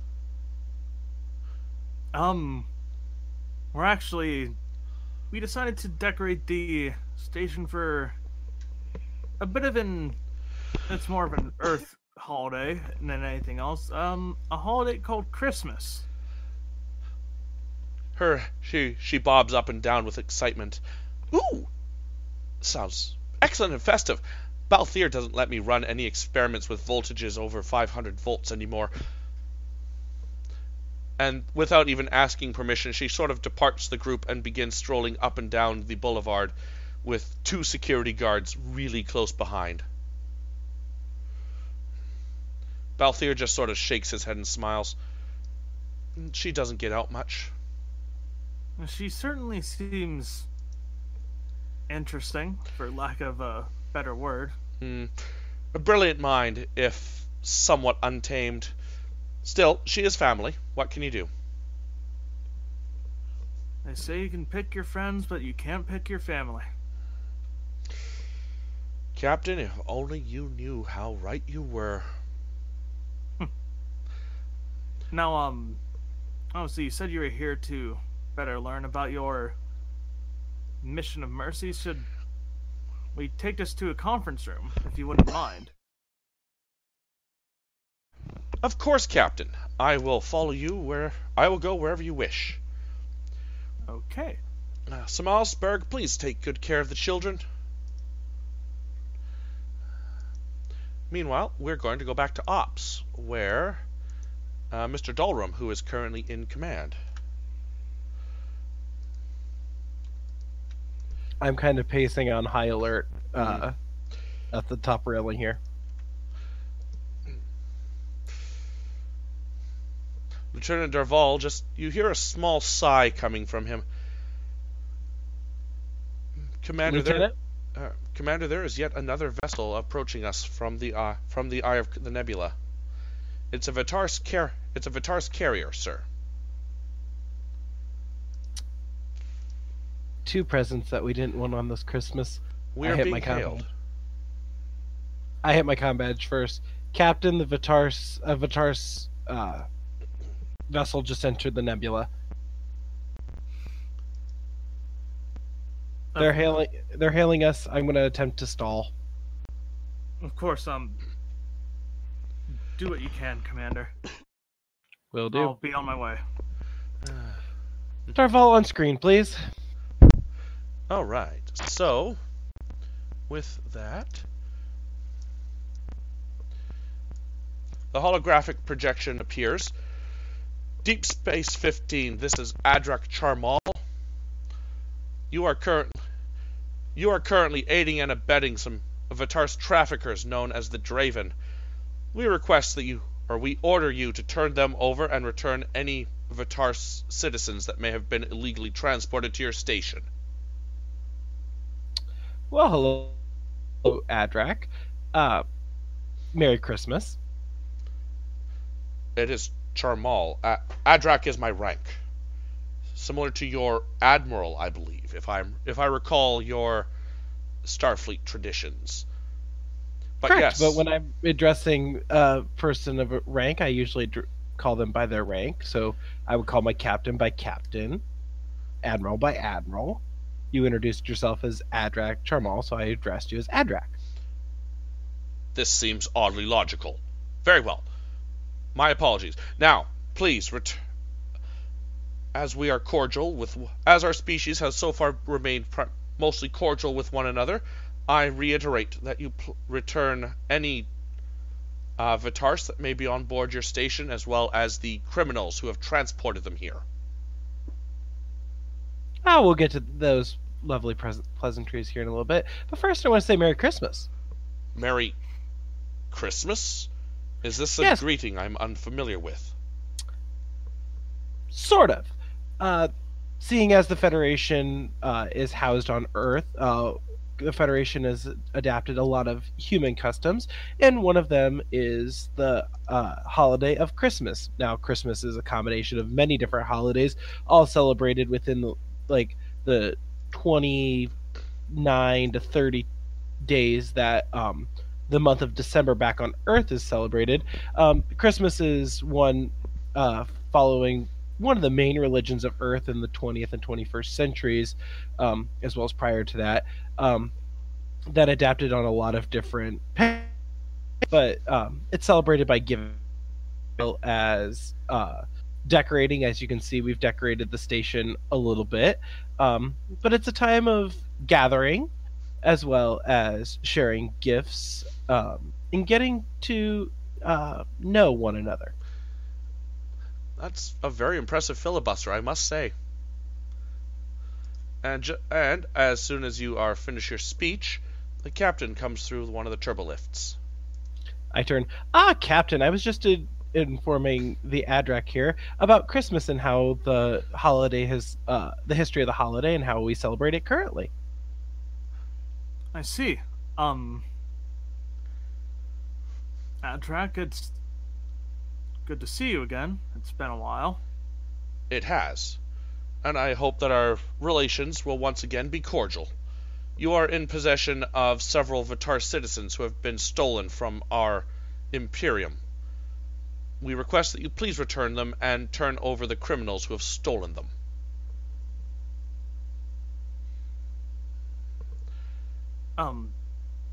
My apologies if I'm being rude, but we seem to have some sort of contradiction.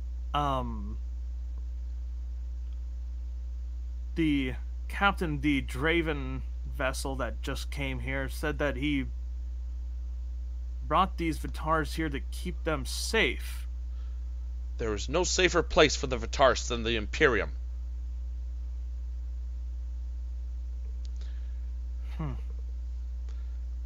While they're busy talking, Lieutenant Commander Kevin, your engineering panel shows that the starboard side of the station's sensor array just went dead. And Okay, at this that is point, a troubling situation. at this point, we're going to start an extended task for you that will figure out precisely what might be causing this. So this is going to be a work track of 15, difficulty of 3, magnitude of 2, and resistance of 2. And this is going to be insight engineering, reason engineering, control engineering, anything like that to figure out what might be going on. And the station or one other individual may assist you with these roles. And I believe you might have if I recall right, you have some sort of talent that might help. I have a focus of troubleshooting. That might work, yeah. Troubleshooting's a good one. And then eventually onward, I will probably have maintenance specialists that will help me out with an extended task. I'll have to read up on that real. Okay. Oh boy. That was a... Oh, yes, complication. Interesting. All right. Someone can assist. It's possible they'll crit. Man,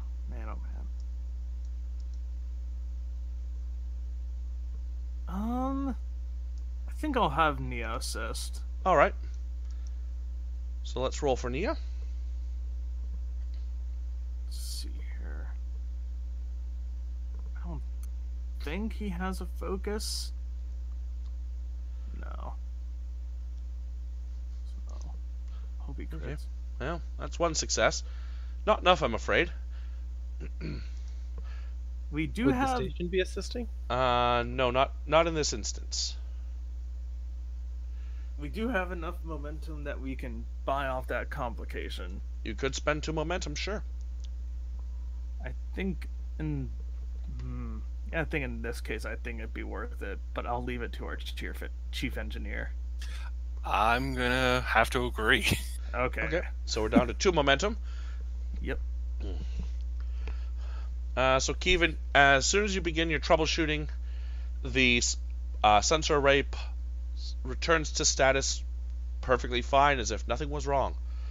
What is most interesting is that when you go through the logs don't seem to show anything amiss. As far as the logs are concerned, the sensors were operating all the time without incident. I think we got something else going on in. Anyways, Tend to agree, yes. Lieutenant. Anyways, back to the shouts and demands of an impatient Adrak. which is actually a hilarious word to say once you say it enough. Adric. Captain, I am showing you a significant amount of leeway and patience with this situation.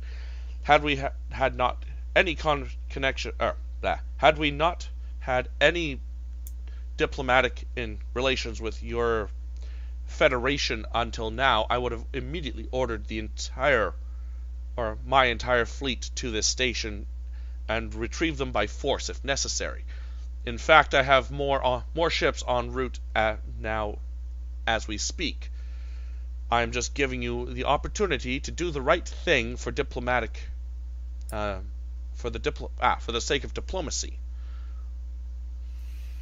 And I appreciate that, but if I may we take may I take the time to talk this over with my executive officer?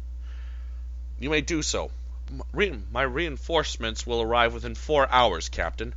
I recommend that you have the citizens ready for return before that time. Charmal out.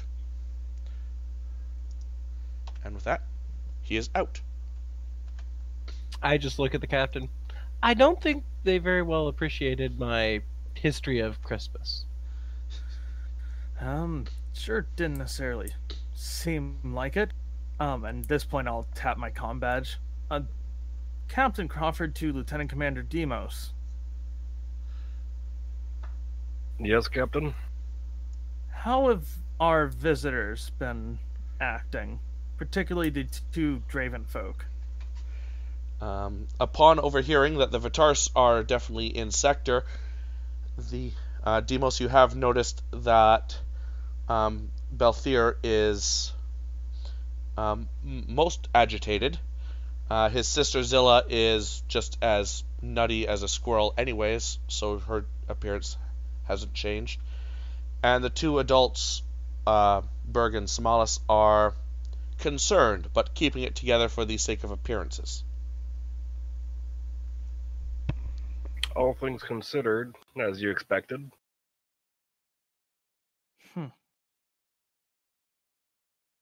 Well, that'll be all for now. Thank you. Demos is making sure he's near the sister the most, just because of how she's acting. A wise idea. Could you do me an, let's do a reason plus security, please. This will be a difficulty of 2, just to recall certain details from the Nighthawk report from dealing with these people. Investigation as a focus? That should work, yes. Woo. Yep, that does it. So the final report signed off by the captain says that the captain, Balthier, is overly confident and smug when he has an upper hand, but when he doesn't have the upper hand, he becomes reactionary and prone to flight. His 3 sisters, and he does mention 3, in parentheses, clones, question mark, are extremely brilliant and have shown extreme aptitude in genetics, biological and technological and cybernetics research.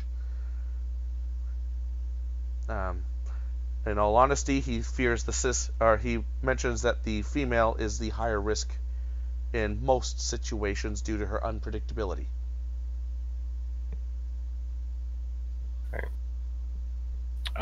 He's just gonna send out a message to Dura and to the flight control to lock down that ship. Just hard lock the mooring clamp so that ship can't go anywhere. Mm-hmm. And increase security around that vessel.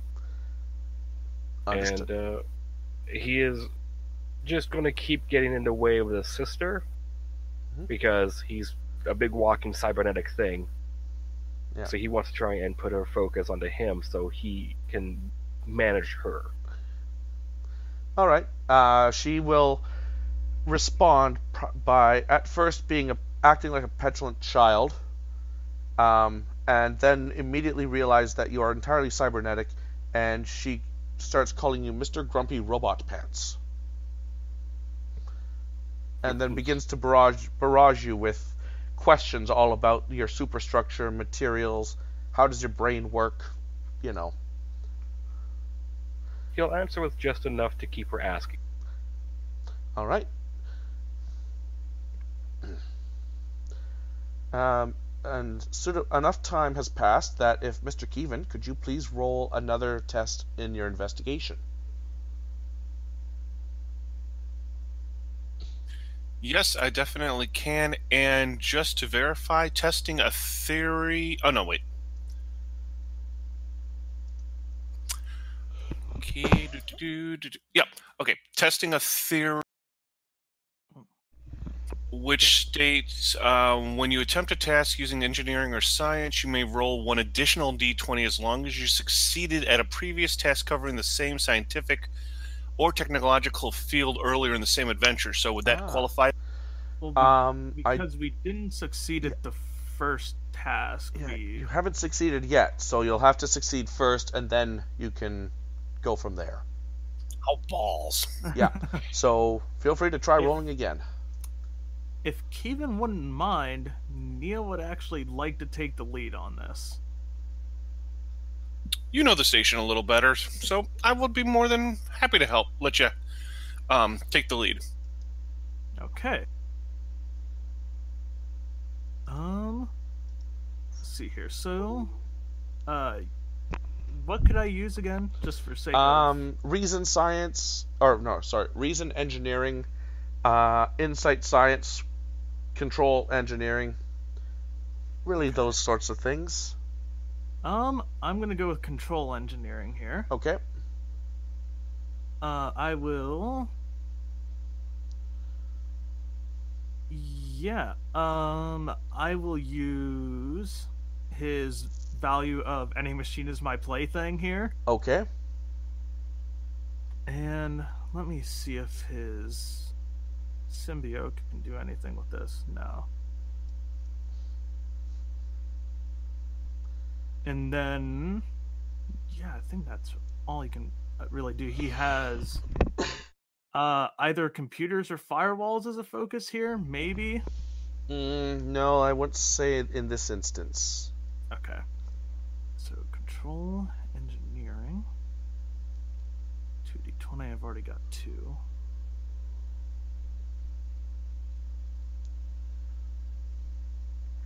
Okay, that's one success. So Nia, So that's 3, because I popped his determination. Ah, yes, right, determination. So 3 successes. That's enough to beat it. If Mr. Keevan can roll to assist, we'll see if we can get momentum out of the deal. Yep, and just to double check, I can apply my troubleshooting. Yep. There we go. Yep. So that is 1 momentum. And Yep. if you could please roll me 7 challenge dice there, Nia. Okay. And you said there's resistance of 2 here? Resistance 2, yes. Okay, so 7 challenge dice. Okay. Oof. I'm going to Spend a momentum. spend a momentum for piercing Okay. and a momentum to re-roll those zeros. Okay. So roll me 5 challenge dice. Hey! Ooh, Yes. that's much better. So And I will say that whenever I activated him, I gave him the talent of Miracle. ha, nice. Especially with those effects. Yeah. It's going to be fun. Okay. So I Definitely believe enough for a that's breakthrough. 7 work, so... Because Miracle Worker will actually give me 2 breakthroughs, correct? Does it? I'm sorry, I don't remember the talent offhand. I can find it quickly, I'm sure, but Yeah. Yeah, I'll... Quick. Oh, I'm actually pretty on it sure right that's what now. it does. Okay, cool, there you go. Thank you. Whenever you use engineering on an extended task, if you achieve a breakthrough and roll at least 1 effect on a challenge die, you achieve a second break. interesting. Okay, so so this is going to reduce it down to a difficulty of 1, magnitude of 0 left. Cool. Okay. So, Nia, as you were down there working with the rifles, and Yeah. you're beginning to understand what might be going on here, but you haven't figured it out precisely yet. Something. It appears that chronoton radiation is somehow hampering or interfering or changing the power dynamics within Cerberus station, causing blackouts, brownouts, or gravity loss. I see. He'll tab his comm badge. Specialist Neo to both Lieutenant Deckard and Ensign Ilya. This is Ilya. Deckard here. I might require you both down here in engineering. We've got a problem that might be pertaining to the little study we did earlier. Sorry, folks. I'm really going to have to keep an eye on this. Okay, so... Yeah, so chronoton energy is floating about the station and is causing problems with systems that it begins to interact with. Cool. And it's at this point that an hour or so has passed, and do you guys wish to do anything else or are you going to continue to bang away at this problem? I would love to continue to bang away at this problem. Okay, so we're just going to quickly jump to the main page here, just to show how threatening and ominous the situation could be. Thankfully, there are two somewhat decent condition starships that could assist if necessary, but the main carrier, the Kova Mesh, is looming outside the station. It currently doesn't have any weapons charged, but its shields are definitely up. Gotcha. Alright.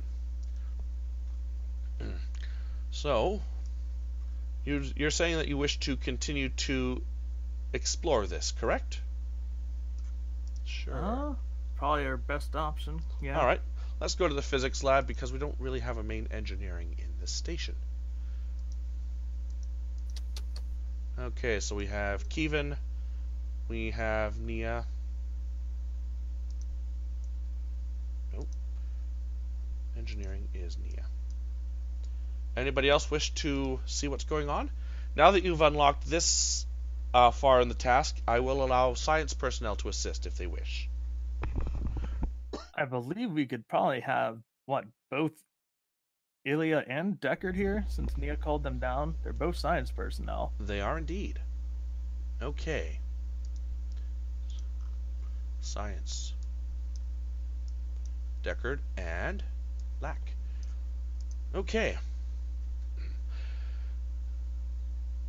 Who wishes to take the reins next time, or this time? I think Nia with Miracle Worker is still the better option to. Okay. But I will say Ilya has mental repository. The character can take the time to focus during a task. 2 intervals during a timed task. They reduce the difficulty of the task by 1.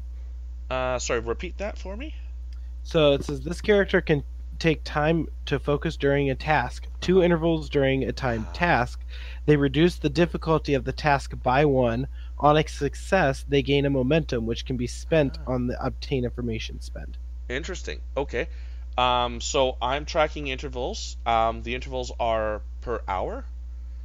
So if you wish to take 2 hours, so it's currently 3 hours until the before the Vatars do something. So if you wish to spend 2 time, that will bring you to 1 hour left to go. I think during the kind of time crunch we have, mental repository is a good talent, but because Not of for the this. time crunch, we probably shouldn't be taking that time. Totally understandable. I just was throwing it out there that I have it. Oh, yeah, no, it's a good idea. But given how vicious the Vitars might be, we probably shouldn't be wasting time. Okay. Okay, so Nia can go, and one person can assist either with engineering or science. I think Ilya would be a pretty good assist here because Yeah. chronological anomalies. That would be a good focus. Mm-hmm. Okay, so control engineering for him. What would Ilya be assisting with? Probably what, control science? Control, insight, or reason science. Any of those would work well. We'll do control science. Okay. That is 1 degree success. Let's see. Oh, I'm sorry, because there was a breakthrough difficulty 1, so you are still successful. So if Nia could roll me 7 challenge dice, please. Alright. Okay. So, resistance. I will spend that last momentum to re-roll those 3 zeros. Alright. See if we can get enough to finish up the work track.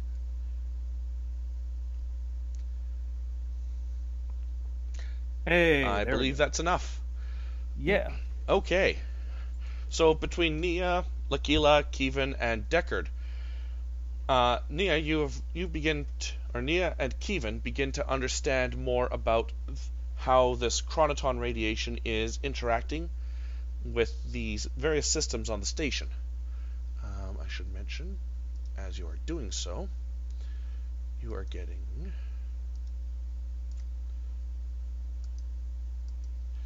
ooh. Oh no. Yeah, you guys are feeling the pressure quite literally as internal gravity is lost throughout the entire station for roughly 5 minutes, and the systems that are keeping the station more or less stable within the gravimetric shears of the nebula temporarily goes down, causing the station to whirl about like a spinning top until everything sort of comes back up automatically. Sickbay reports several injuries, but nothing fatal. Oh, that's good at least. So that's been your last hour. And as this happens, Lakila is finally able to pinpoint the source of the chronometric radiation, or not chronometric, the chronoton radiation. And it appears that there are 3 different sources. Nothing larger than a baseball, which is why it's been so difficult to nail these things down. It's actually easier to track them based on the trail they leave instead of the balls themselves. But finally, with some assistance from Rami, they are able to be tracked. He calls Deckard over and shows you the pattern of movements. Lieutenant Deckard, I believe that these are not moving based on any random pattern I am familiar with. Would you agree?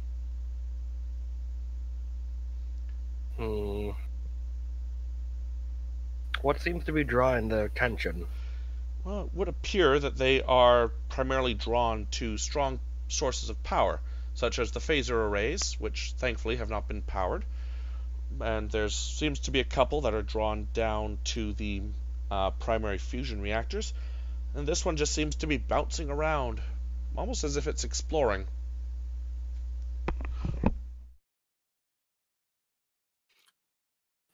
As if it's exploring. You're making it sound like these are sentient. I was just thinking the same thing.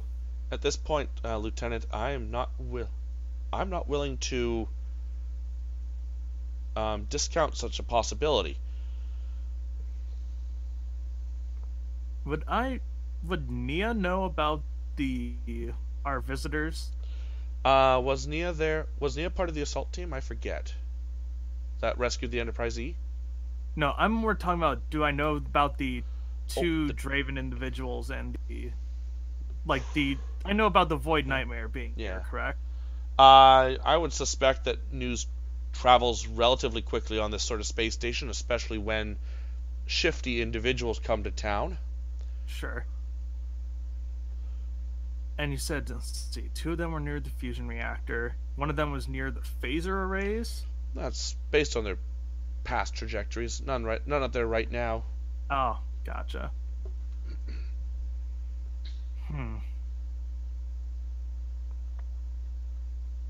Well, you think our new visitors might have anything to do with it?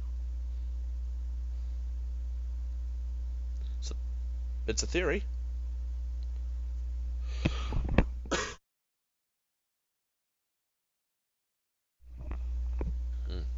Well, it's something we'll have to mull over. What would get rid of Chronoton? Is there a sweep we can do? Like, they had the Baryon sweep? Yep. Lakila knows this. The anion fields. An anion field would be perfect for getting rid of all sorts of negative or chronoton particles, specifically those from left by those who have been moving out of phase. And he pulls up.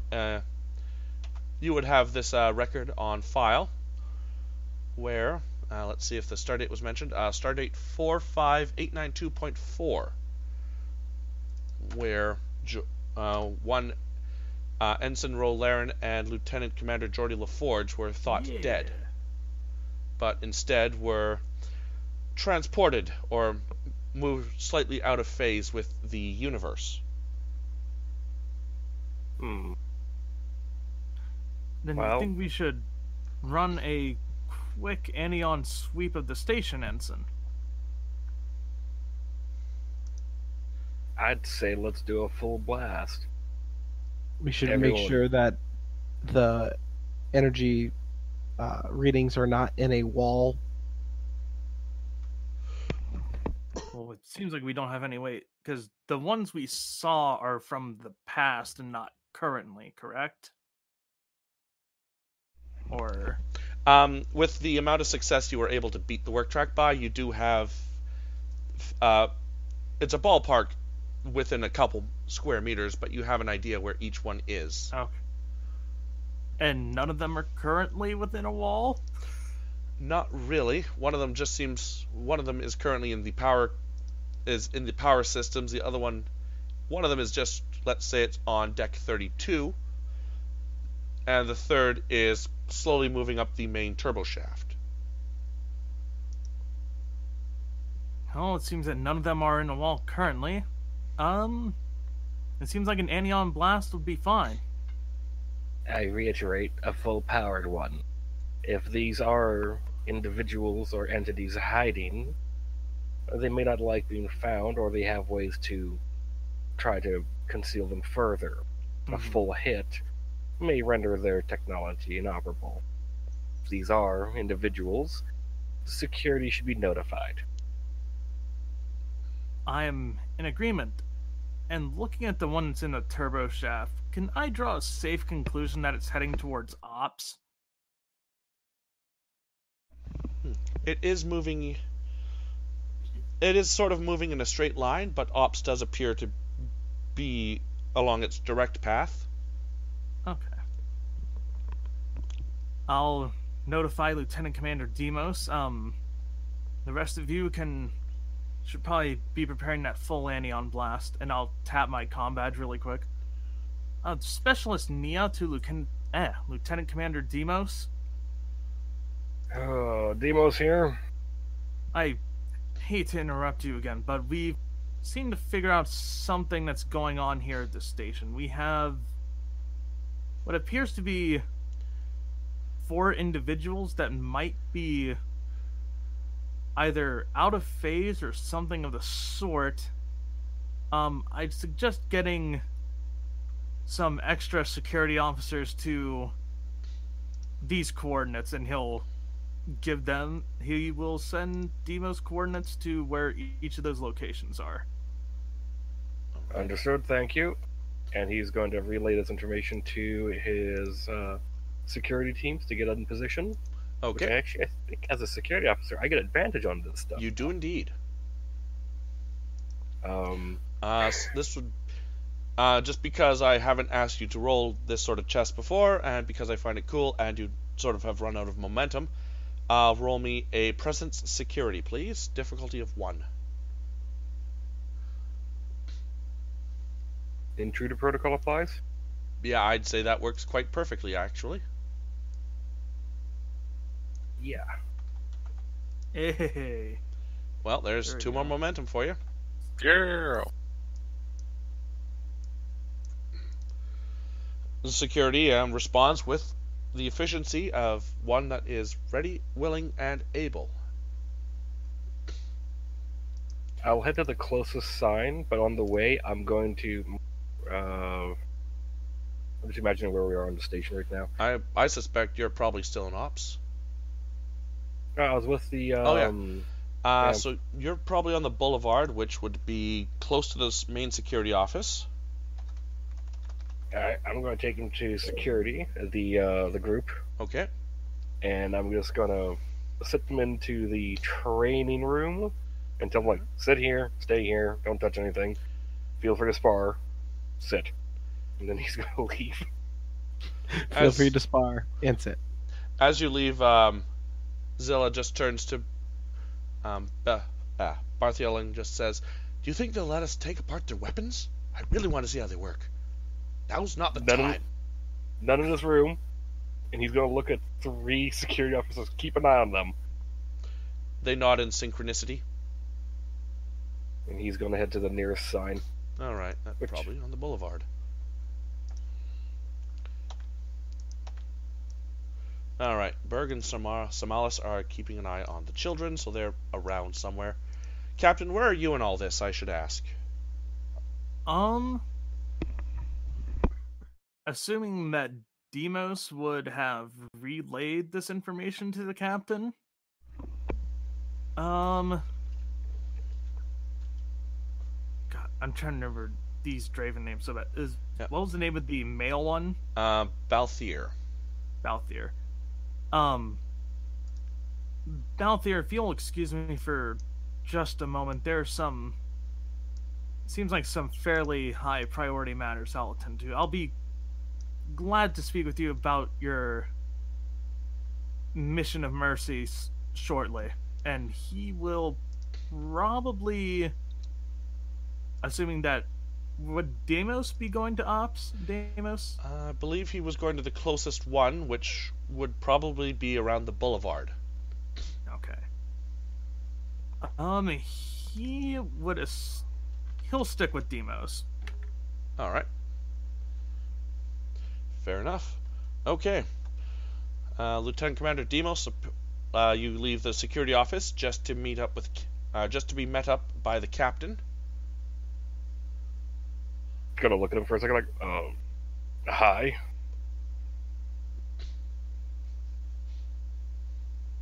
Well, judging from the conversation I just heard with Nia, I figured I should probably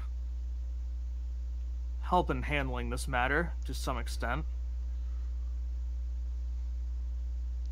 Man, it's your prerogative, but typically, you know, a captain's supposed to stay in the command post.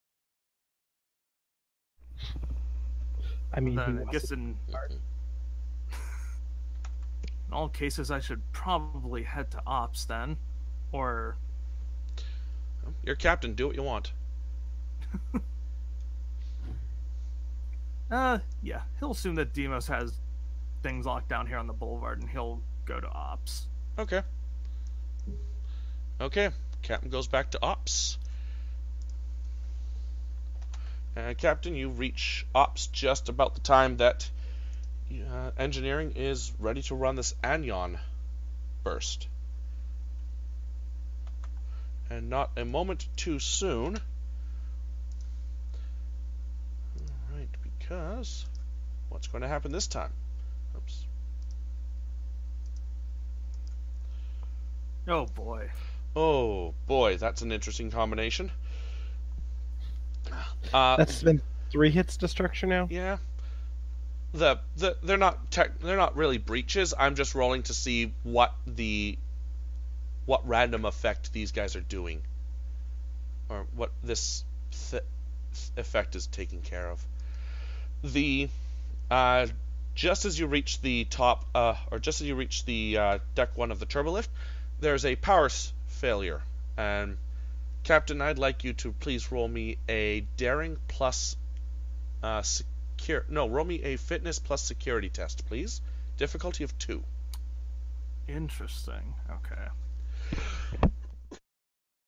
That's not terrible.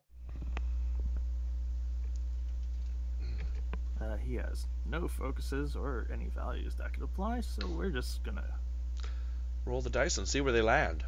Yeah, I'll end up spending a momentum to buy a third, though. Okay. Oof. Good. You could spend your determination to re-roll the zeros if you want. Yeah, but I don't necessarily think I have any. Does it need to be a value that applies in order to do that? Does need to be a value, yes.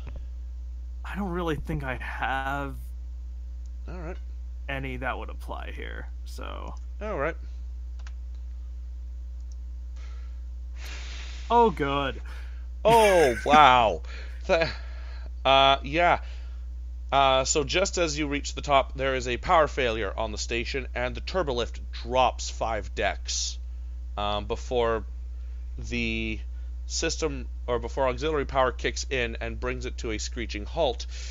You will take 7 points of stress, which I believe will leave you with an injury. Yeah.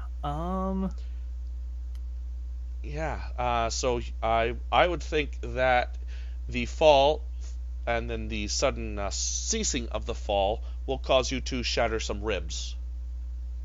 Probably. And this isn't a lethal injury, No. correct? This is not lethal. If this was combat, you would just be taken out of combat. Okay. But Good. it's you fighting a turbolift, so, you know. Right. Hold on, I'm just marking down. You were 0G and then wham! Pretty much. Okay. Mm. Ow. Okay. Meanwhile, Kind up on of- the bridge, Dolrum is trying to troubleshoot. Yes. Dolrum, while this is going on, we're just cut right back to the main page, where 4 more vessels have entered the system and have formed up behind the flagship, the Kovamesh. Have our communications been affected? Not since the Jingle Bells incident. So I'm going to send a hail, just without a response, just stating that the station is experiencing cascading technical difficulties, and will respond shortly. Fair enough. You naturally do not get a response from this. Okay, deploying the Anion sweep is going to be a... let's run this as a control plus engineering. And the station can assist with structure engineering in this instance. And because of the system hit to structure, I'm going to increase the complication range 17 to 20. Oh, and this boy. is going to be a difficulty 3. I have the station dialed up and waiting for you to hit submit. Who's hit and go? I think this would probably be Kevin. Yeah, that... if someone's going to put the station in jeopardy, it may as well be the chief engineer. I love your guys' confidence in me. Thanks. Do you have a value that apply here? Because determination sounds good for this task. Mutual cooperation is the key to success. That's vague enough, I'd allow it.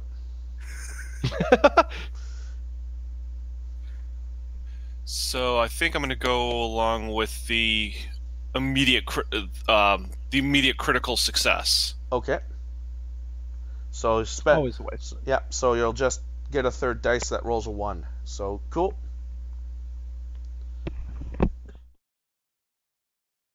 And I don't think I have a focus to go along with this one. Well, you got the 1 success. So you bought the third dice, so you don't need to roll 3. Oh, Yeah. So nuts. I'm going to nix the third dice, which would have been a 0 anyways. You That- couldn't have nixed. Ha! Station pulls through. Okay, nice. So that's Nice. 2 more momentum on top of that all. So we need to buy off the complication Yeah. that Kevin got with his second dice because it rolled a No, 19. You don't need to.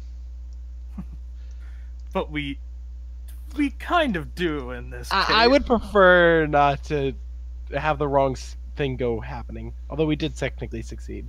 Yeah, let's just immediately spend that 2 momentum we got Okay. to buy off that complication. Okay, no complication. Just success. So we're going to cut back to the boulevard, where Demos and a couple security officers are waiting for something to happen. The station bathes itself in a sort of a tingly blue light that passes from deck 1 all the way down to deck 200. And as it passes through the boulevard, this sort of sparkling thing appears in front of Demos. Maybe not right in front, but, close enough. It is a miasma of blinking lights encased in a gassy hue. With special effects straight out of the TOS era, really. But it is what it is. It is visible for roughly 5 seconds before it disperses completely.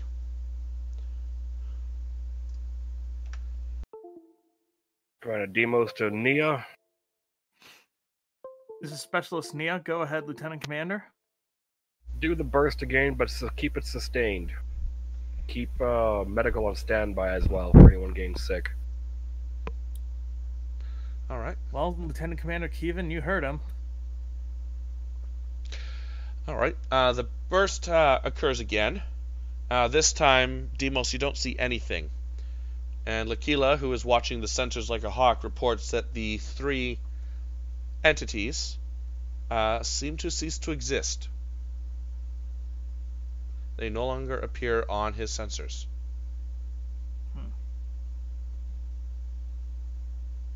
What's happening? I'm not seeing it again.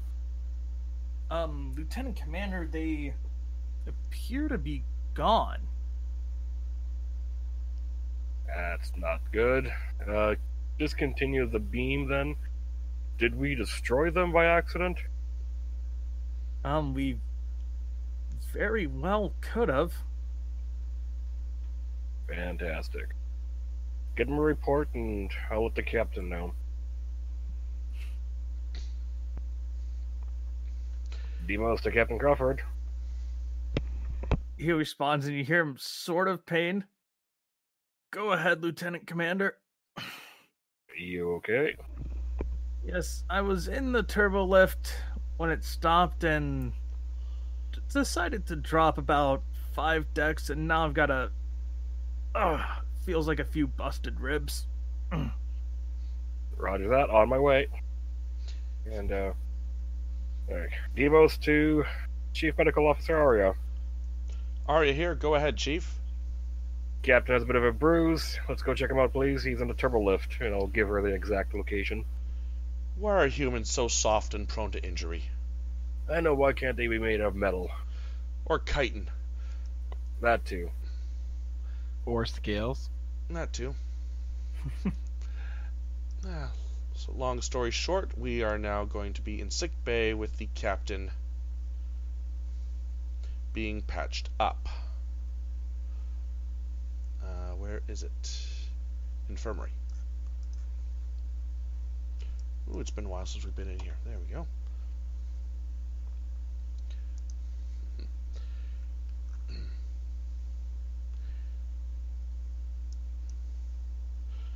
Alright, captain's over here. Area's over here. and Demos is watching out. So, Captain, you are brought into you are stabilized. Arya just says, "You'll be fine. Just don't sleep on your side. Yep. Avoid strenuous movements for the next few days. But if Chief Ember's reports were anything to say of, you don't have to worry too much about avoiding physical or extreme physical activity, because that doesn't seem to be on your daily regimen anyways." Thank you, Commander. She smiles, just doing my job. Demos, what seemed to be our issue? Oh, we encountered some weird wisp, but it looks like whatever we blasted with either scared it off or killed it. I'm hoping the former, but we don't know how delicate those things were. I see. I hope it's the former as well. And he'll kind of tap his comm badge. Captain Crawford to Commander Dolrum. This is Dolrum. Any ideas about what we're going to do about our guests? Referring to both the ones inside and outside of the station. That is a good question, because you have roughly an hour to go. Well, technically the station is Federation soil. They are actively being sought by another government. We could grant them asylum, or send them on their way and hope that they can outrun them. That's about the only options I'm seeing, other than possibly sitting down and getting both parties to talk, but that seems like a very hard option to believe. Well, in any of the situations, alliances are going to be very stretched thin here. If we send them on their merry way, then we lose the planetary support of our friends that are already on the station. If we grant them asylum, we lose our friends outside the station support. Sitting down and talking has the possibility of keeping both of them as allies, or completely destroying all alliances altogether.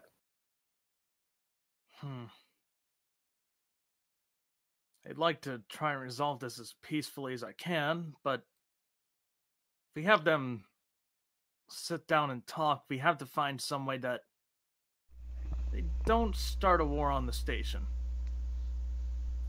I would have to concur. Have any Christmas spirit there, Captain? Oh, I'm just getting patched up in sickbay after busting a few ribs. No, I was thinking about solving the problem with a little bit of Christmas spirit. It's Christmas Day, after all. We could have a little Christmas dinner. Well, something I haven't tried before. We might as well try the option that might seem the weirdest. Captain Crawford to Lieutenant Darval. Darval here, Captain. Patch me through to the Vitar ship if you can. Yes, Captain. Shall I route visual to sickbay? Of course. Understood, sir. Let's see. And with that, Adrak Charmal appears on a small monitor by the captain's biobed. Captain Crawford, your time is almost up. Have you made a decision? I believe I have, Adrak. This might seem like a bit ludicrous of an option to you, but we would like to have both yourself and the Draven individual that's on board the ship. Balthier. We'd like Yep, Balthier. To meet together for dinner, if that would be okay with you. There is a long, awkward pause. Oh yeah. It is not common for us to dine with those who we declare our enemies, Captain. Is this a strange or a strange Federation custom that we are unaware of? I understand that it seems awkward, but it is Christmas Day after all, and we'd like to try and resolve this as non-violently as we can. All right. Roll me presence plus command, please. Yeah. And this is going to be an opposed test. So okay. Whoever has the most successes wins, and I believe, in case of a tie, it goes to the defender. Diplomacy as a focus would apply here, correct? Diplomacy as a focus would definitely apply. He has 1 success. Okay. Let's try and generate some momentum here. I'm going to pop my point of determination with the value violence is a last resort. That's a very good determination, or a very good value. And yes, I have a focus. Oof, good thing you took that determination. Wow. Apparently. Okay. So I get 19 and 18. Jesus. Okay, well, that's so at least... Do I get a determination because of the difference, or... You get a momentum. Determination, momentum, my bad. You get 1 momentum, yes. Cool. Very well, Captain. I'll await you transport to this to this dinner of yours. Very well. We'll see you soon, Adrak. Captain. And he signs out. I calm down to the captain. Captain, what was the response? Apparently that idea worked, Commander. All right, I'll alert Apatu. We'll get the conference room set up for a full Christmas ball. Of course. And if he can, he will come to the to that training room that Demos left our guest in. All right. This is Dura. Crewman Dura, if you can, please get Captain, I guess I'll call him Captain Balthier for now. He is requested up in the conference room. Yes, sir. I shall escort him up there myself. Of course. And what about his sister? He'll kind of look to Demos. I'll keep her busy. Alright. Go ahead and bring her up. We'll have Demos there as Overwatch. Understood, Captain. Okay, so who wants to attend one of the most awkward Christmas dinners since Grandpa stopped drinking whiskey? I will, because this will probably be about the same as when my uncle stopped drinking Romulan ale. That sounds good. Okay. Let's see. So we have the captain there, obviously. We have Mr. Dahlram. We have Kevin. And of course, we can't have a party without Demos the Slayer. Oh, Demos was going to take the sister to the bar. Ah, okay. So okay, misinterpretation on my end. My apologies. Yeah. All right, they're going to the bar. Anybody or her sisters, I guess. Yeah. Well, you only know of the one. Only one has shown herself today.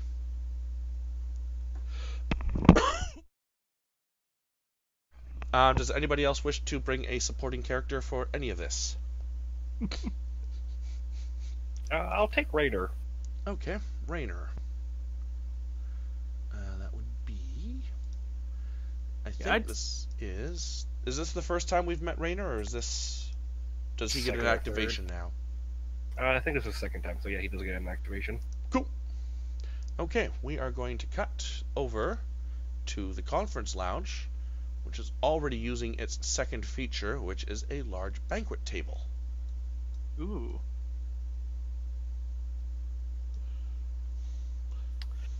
I'm just imagining a gigantic Christmas tree in the middle of the room. Yeah. Yeah, that's a fair thing to imagine.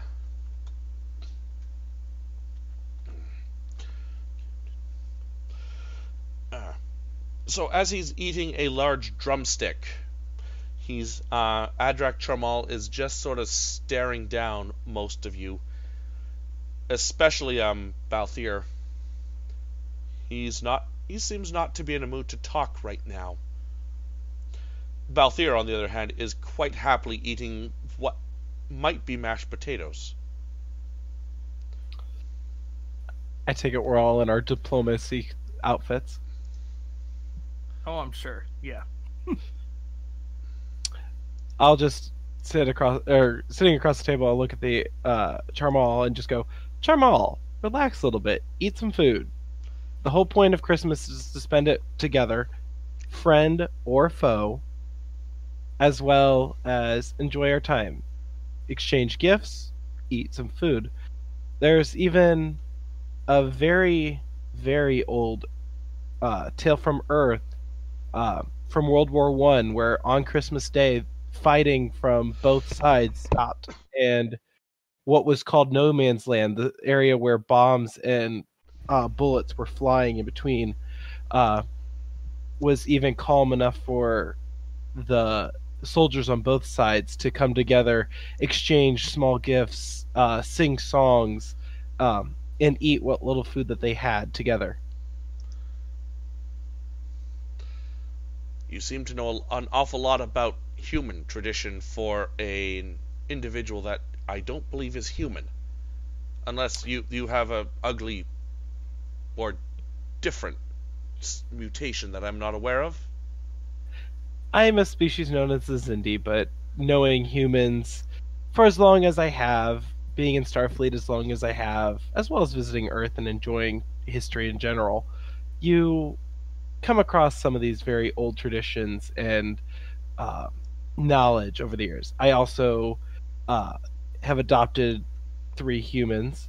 Well, a human and then 2 twins that are Beta Z, but Beta Z has their own customs as well. So my partner and I have done our best to do research and be able to teach our children all the different customs from different planets. Mm-hmm. So at this point, I would like Captain Crawford to roll me a presence plus command test, please. Okay. This will be a Actually, let's turn this whole banquet thing into a work. No, how do I want to play this? No, let's just keep this as different checks, because a work track usually assumes one particular outcome where this could go any number of ways. Yeah, so presence plus command, Dalrum or someone else can assist. This will be a difficulty of 3. This might sound a bit odd, but considering that what's Dolrum's presence plus command? Out of curiosity. Yeah, I'd be shooting for a 13 with a composure focus. Okay. My command is 4, so my command is high. It's my presence that's 9. Right. Okay. But I also still have my determination to pop. Considering that Dolrum has been doing most of the talking during the scene so far, I think I would actually like him to take the lead. Okay. Works for me. And I will assist him, and since I have the advisor talent, he can reroll one of his d20s. Ooh. Nice trick. Yeah. I was going to say, I was tempted to pop my determination because I have a species among many, considering we're teaching him different customs. Mm-hmm. That value, I think, comes into play. But if with advisor, I'm going to hold off using my determination right now. All right. However, I think buying a 3rd die would be a good choice. Okay. I'll go ahead and roll my assist real quick here. Diplomacy is a focus? Yes, indeed. Composure as a focus? That'll work. You have an assist from me. Okay, so that And you give me a is reroll. 3 But successes. we do have those 3 successes that we need. Yeah. So in the case that 0 might be a complication, I would probably hold off, but I'll let you do what you want. Well, it's currently an 18. Right. Yeah, and I did not spend thread at the start of the roll, so I can't. Oh, never mind. Okay, so 5 successes. So that's 2 momentum.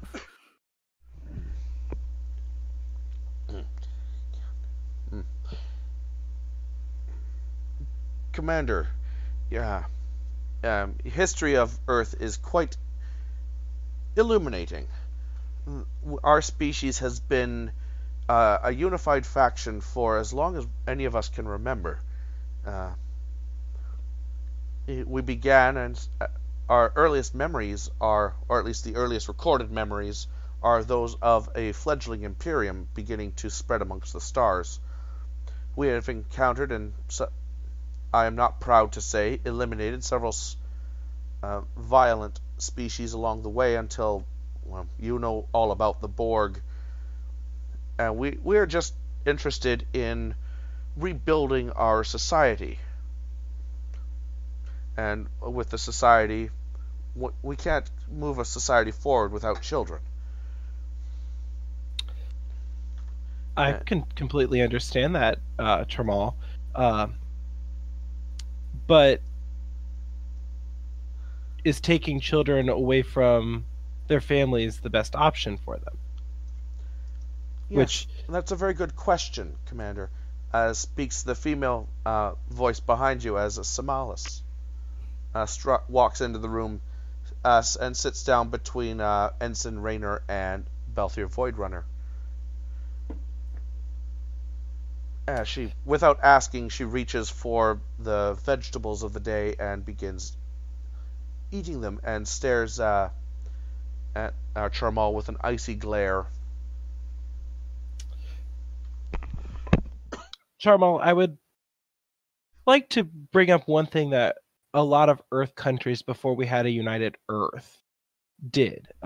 It's called conscription, where they would have the children raised on their homeworlds by their families until, or in this case, in their villages raised by their families, until they turned of legal age, which for humans, I turned to Crawford, was 18 at the time. And at that point, they would conscript them into the armed forces, where they would choose the armed force that they wanted to serve in, because we had multiple at the time.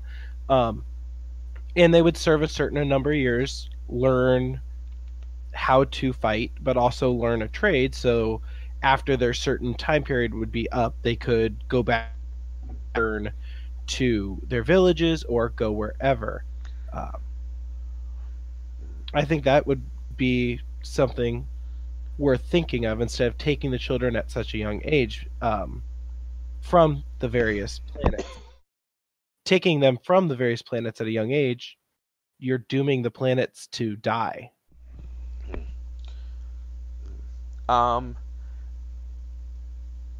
Do any of you have a focus in people reading, or... You're cutting out, McCall. Sorry, how's this? Better? Yes. Okay, sorry. Do any of you have experience or focuses in people reading, or are hiding being an empath or telepath? Let me look at Not at all. Focuses. Nah. All right. I do have a value. No secret is truly a secret. Have you popped your determination yet? Fortunately, yes. All right. Well, darn. Okay. Although I do have culture. I mean, if there's going to be some kind of opposed role, I do have cultural flexibility that'll help me reduce any kind of difficulty. That might come into play. Yay, species talent. It is. Commander Dalrum, Miss Samalas, the methods that the reasoning that we, or the methods by which we are, let's lay our cards on the table, abducting, let's call it that, abducting the children and bringing them back to the home world. It's not for harm. We do not intend the children harm. We just require but they are needed for a matter of national security. And I'm afraid I cannot speak any further beyond that. Now, if Miss Samalis and her partner wish to attend these children, and I will give you my solemn word as an Adrak that no harm will come to no harm will come to them.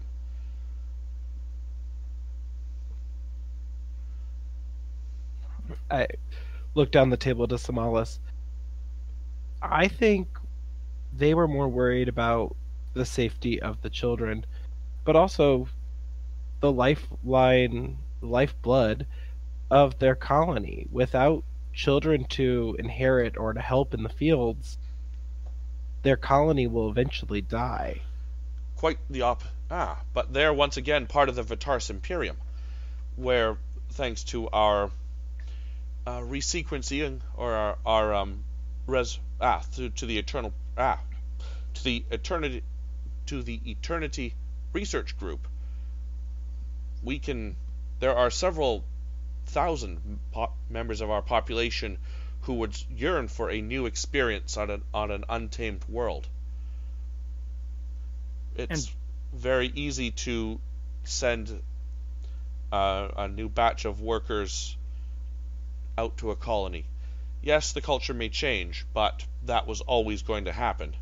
At least this way they will learn the proper Vitars imperial way, instead of whatever lies this man has been feeding them.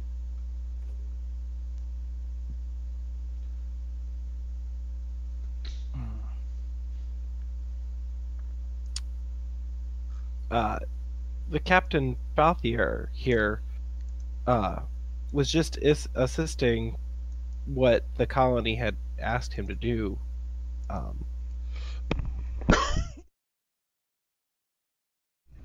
Had the colony, instead of fearing us, simply made proper inquiries up the proper up the proper chains of communication, we would not be in this mess.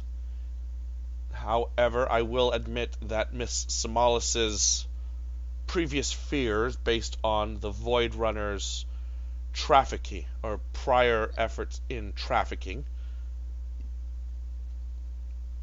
and their whatever abominations they were doing in their lab before we bombed that to oblivion. Yes, I can see why she would not choose to work with us, but at the same time, as the representative of the Vitars Imperium out here, I am required to fulfill its mandate.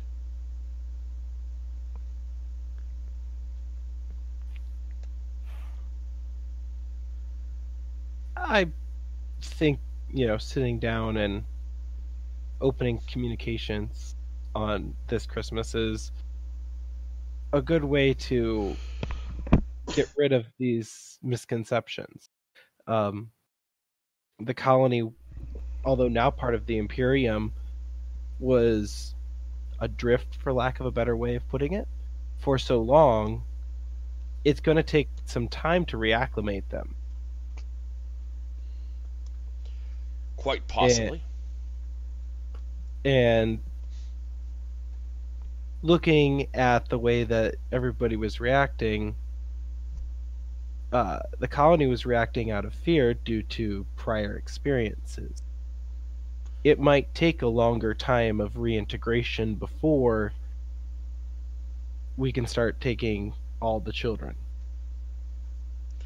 It just, when there's been so much time, it takes even more time to bring everybody back together when you are apart. It's kind of how species evolve. Over time, you start as the same species, but when you are in a different environment, even though you might start as the same, you might break off into different species or have different adaptations for the livelihood in there. And although it's possible to bring them back together, it just takes time. What an... Yes. The Imperium sadly doesn't have the time it wishes that it did. He quickly taps on his wrist-mounted communicator. Charmal to Kovamesh. We are making progress. Do not fire for 1 more hour. Give us 1 more hour, then commit station bombardment if you do not hear from me. I just side-eye Crawford. Sorry. He apologized. Sorry, Captain. Your time was almost up, and my ship was about to fire. But we now appear to be making progress.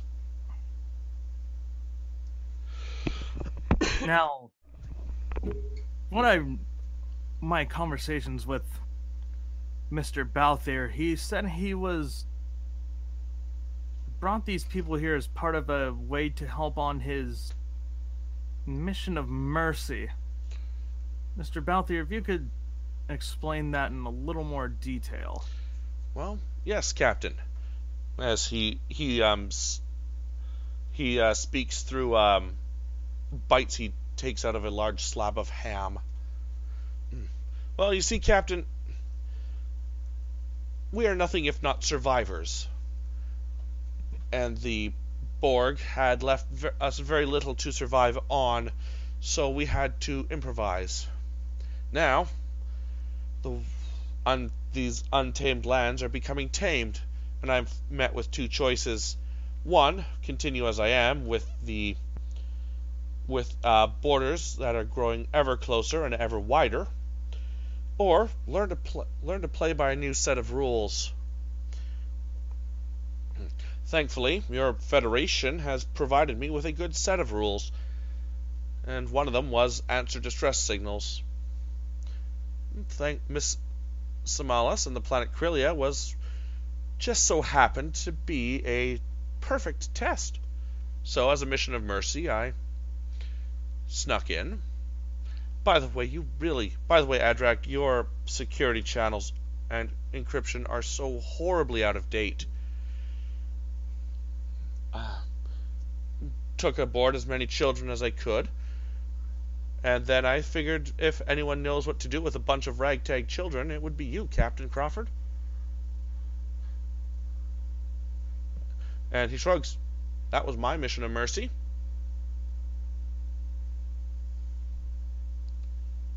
I see. Well, heard there's to make decisions about. Adrak, would you, and what Commander Durham has said to you, I know that you might view the Draven as, I believe you referred to them as criminals in our conversation, correct? Yes, and there are also far worse crimes than that. For example, attempting to purloin and steal and manipulate and continue to operate Vitar's cloning technology without proper safeguards. That's right up there. Kidnapping Vitar citizens. If your logs on the matter were full and proper, Captain, that also includes murder of several Vitar citizens. And these ones were not properly backed up with the Eternity Research Group, their minds are completely gone forever. That's one of the greatest crimes of all. Of course, and Balthier, would you be willing to possibly work in coordination with the Vitars as part of this mission of mercy you find yourself on to help establish diplomatic relations rather than ones of kidnapping their people? It doesn't take an empath to realize that Balthier is now trying to find a way to get his ass out of here. Captain, I'm not one for these large diplomatic endeavors. As you can see, I have enough trouble keeping my sister in line, let alone an entire Imperium. Captain, Adrak Jamal, why don't we just agree that we never see each other again and call it square? You can have your kids back, I swear, and I'll give you the coordinates to any of my sister's previous experiment sites that you might not know about. Yes, I would call that a very good trade. Charmal's eyes just narrow.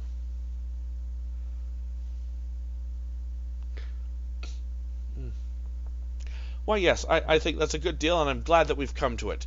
And he'll tap a communicator that's hiding in one of his ears. Zilla, we're done here, dear. Let's meet back at the ship, and he gets up to leave.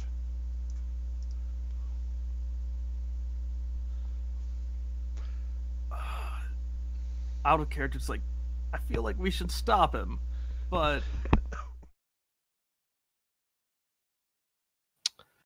Yeah, I'm debating stopping him or not. Well, you have roughly 25 seconds before he makes it to the door. Yeah. I'll turn around. Balthier, it's very rude to leave the table while everyone is still eating. Well, Commander Dalram, you have been such a gracious host, and I would hate to, eat and run, but you have to understand that we are very busy. I'm sure there's other people out there that need our help, and and then he'll just he'll realize that things might not be going his way. Fine. And he'll slink back to the table, sit down, and continue to eat the pumpkin pie that has been brought out. I turn back to the table. I think it's a good idea for us all to come to a mutual agreement of assistance. We all share the space around the nebula in the surrounding sectors. I think it's good for us all to come together to discuss our alliances as they go forward. Adrak leans forward in his chair, pushing aside a plate of half-eaten vegetables. The Vitars Imperium is willing to ignore the crimes of the Void Runner and the Void Nightmare performed, as they were technically not in recognized Vitars territory during the time of the experiments. However, the Vitars Imperium will allow the Void Runner will allow the Void Nightmare to roam free as long as there is a working transponder on that ship that the Vitars can track while the Void Nightmare and any auxiliary craft are operating within Vitars territory. Would this be something you could agree to, Balthier? Yes, Captain. I am perfectly willing to accept this, because I suddenly don't think that the Vitars are the right people for us to assist on our mission of mercy. Maybe the Kasala, or maybe the Nalu. One of those other burgeoning races that might need help rebuilding, yes. Also, now that the moat has come down, the Scorpi, perhaps. Anyway, a place far away from the Vitars territory would be a good place for me to be, yes. I'm in full agreement to this. And Somalis, what of the children that are on board the station? You think in time you could allow them to go with the Adrak if you were to give his word on the fact that they would not be harmed? Captain, despite my recent actions, I do consider myself to be a loyal Vitars citizen. And the children do as well. I am willing to admit that I acted out of fear, and I wanted to protect those that I had seen grow from nothing to what they are now. If the Adrak wishes to give his permission, or gives his word that they will not be harmed, I will take him at that, because if there's anything to be said about the Vitars Imperium, it is that they are honorable and keep their word. And in your act, Samalis, I think you acted not out of fear, but I would almost call it maternal instincts. Are you a parent by chance? The colored parts of the skin above her eyebrows turn red. Yes, Captain. I found out 2 weeks ago. Then I believe that you acted as any mother would. I think you're right, Captain. I think that would be a fair assessment. Commander, she stands, places one hand across her chest in a salute. Adrak Charmal, I place myself, Berg, and the children under my care in the custody of the Imperial military. However, please let us stay here for the night, as the children are quite captivated by the celebrations. Dolron will smile. I am sure, looking at the captain, that I can say for both of us that anybody who would like to come aboard for the festivities are welcome. Adrak Charmal, you and, well, the people of all the ships you've brought here are more than welcome to come celebrate as well.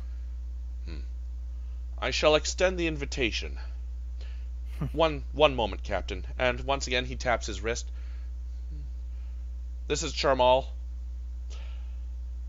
Power down weapons and cease bombardment plans. The situation has been resolved. Details will follow.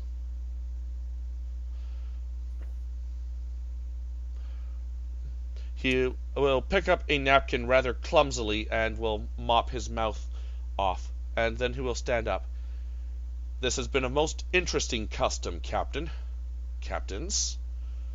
However, I must, and I admit that this is probably rude. However, I have a rather lengthy report to file to the Imperator and my command. If I am to make it back for any of this celebration, I must start immediately. Of course, please. Thank you for joining us, Adrak. Surprisingly, the pleasure is mine.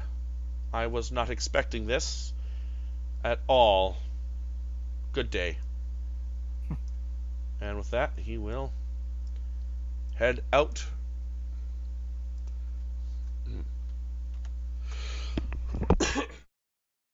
And I feel like at this point, Crawford would actually want to... He'd want to pull Balthier aside. I'm not surprised. Yeah.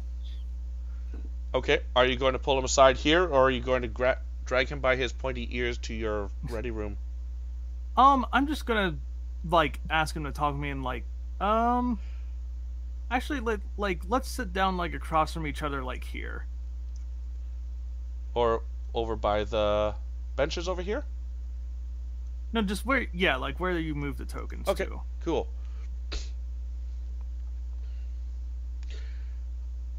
As he sits down, and he goes, "Well, Captain, I think that went rather well, don't you think?" Honestly, I can say that it went a lot better than I thought it was going to. Commander Dorum actually was the one who gave the idea. Yes, I will be sure to thank him. Now, I understand that you wanted to try and change your ways with this mission of mercy, but there are certain ways that you could have gone about it. Well, I suppose I could have, let you know about it, and then, I would have been free and not put myself or my crew at risk. But I'm trying here, Captain. I really, really am. You see him just kind of like softly smile, and well, if you would allow me, and I'm sure the commander and some of the other senior staff would agree, you have the makings of what could be a fine officer, if I may be so bold. He beams a bit, and some of it might actually be genuine. This pleases me, Captain. If you wouldn't mind staying here on the station a while longer, we'd love to give you some of the more proper protocol and diplomatic training, if you would want it. He stands up and brushes his coat. I appreciate that, Captain, but with your all respect, that's how the Federation would. That's how you, Starfleet, and your Federation does things. I'm still learning who and what I am, and I'd rather not have anything forced upon me. After all, that's what we Draven do. If something is forced upon us, we just push back. I'd rather find out my own course. Well, I can certainly understand that, but at least if you would stay a few days and you can learn what you wish, I'll make sure that all of my officers here remain as unbiased and allow you to take whatever course you would like as they can. I offer no promises, Captain. However, it will be nice to sleep in quarters that are a little more comfortable than what I'm used to. Of course. And from what I remember, have we done anything with the Breen Embassy yet? The Breen Embassy? No, that is still basically empty territory. Let's have that made into not necessarily another embassy, but just somewhat nice quarters if we can for our new Draven friends to stay in. Very well. I should mention that the station does come equipped with VIP quarters. I see. So they could work there too. Unless you Okay, want them to keep coming back, in which case that's going to be a whole new plot arc that I would look forward to doing. Because what? Wait, were all of the Typhon Pact species embassies like taken off of the station? Only they were for a little while. The Breen Embassy went away because, well, Michael Jensen was taken away. The Romulans lost their embassy status, but were still allowed on the station because they were at least nice people. Okay. However, they have since renounced. The Romulans Alliance has renounced their Typhon Pact state status, and they were once again allowed to have an embassy. So right now, it's just the Klingons and the Romulans that have embassies, and the Ferengi. Gotcha. Although the Ferengi are rarely around because they're too busy selling to and talking to all the new civilizations you meet. Gotcha. Judging from what we've seen here today, I'll put out a message to Admiral Zier, and I'm sure what will be, like our good Adrak, a very lengthy report, requesting to turn the empty embassy space and maybe think about moving space for another room to make an embassy for both the Draven and the Vatars. Ooh, an interesting idea. Okay. Yeah. I will let you know how that goes maybe next session. Yeah, I was going to suggest making an embassy for the Vatars for sure. Yeah. Very well. Okay. So we're going to have a closing scene just in the boulevard where the evening has come and everyone is on the boulevard celebrating a happy Christmas.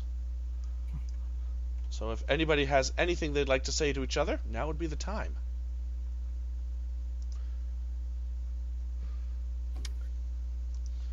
Everybody's gonna get a like a traditional cheesy photo Christmas card from Dolrum and his family.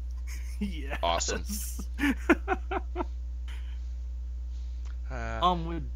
I guess my question to Demos would Demos still be on the boulevard, or would he be somewhere else?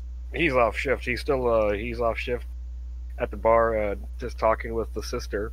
Mm-hmm. He's gone from more or less going from just giving her things to talk about, but actually explaining about everything with the exos and the tech as best as he can without giving her too many big ideas. Right. Okay. I believe that Crawford would probably be actually just kind of, it doesn't necessarily have to be a scene, but just kind of walking and talking with Balfour, talking about certain, basically like diplomatic like proceedings and all that kind of jazz. Okay. Balthier would be more than happy to tell you about all the things he's done once the statute of limitations has run out. Of course. Which in some civilizations might be never. He does go on to give you a bit more about the Draven history, though, and it appears that they are quite... the Void Runner clan has naturally run quite a ways away from their homeworld. Mm-hmm. When asked where their homeworld is, he just sort of gestures in some direction, goes that way for several years. Was there a specific reason that you ran as far as you did? Well, if you believe it, why... And then he counts down his fingers. My 6th generation's grandfather was married to the Grand Matriarchy, and there was a nasty split, and apparently he kept half of his assets, and she kept half of hers, and so I'm the half I'm a proud descendant of the half of the assets that he kept. I see. None of us really have any desire to go back that way, Captain. Not when there's far more interesting things out this way. And apparently, if I keep going in this general direction, I'll eventually reach these Klingons and Romulans and the Federation. And I'm quite interested to hear what these Orions are like. They sound like very interesting individuals. Indeed they are, Balthier.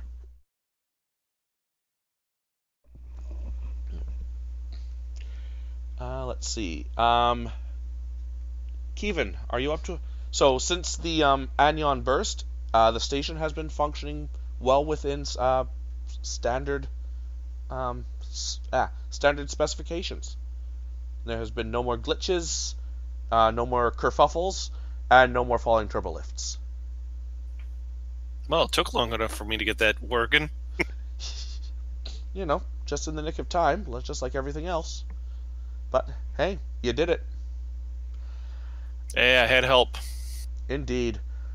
And the scene shall close with everyone who is currently willing joining hands around the Christmas tree and singing "Oh Christmas Tree." And on Great that... way Sorry? I said a great way to end on a Christmas episode. Indeed. So that will bring the session to a close. I'd like to thank all my players for playing. I'd like to thank anyone watching for watching. And just because we've missed so many episodes, we will be next week, Friday, December the 6th, and then again on the next Friday after that, the 13th.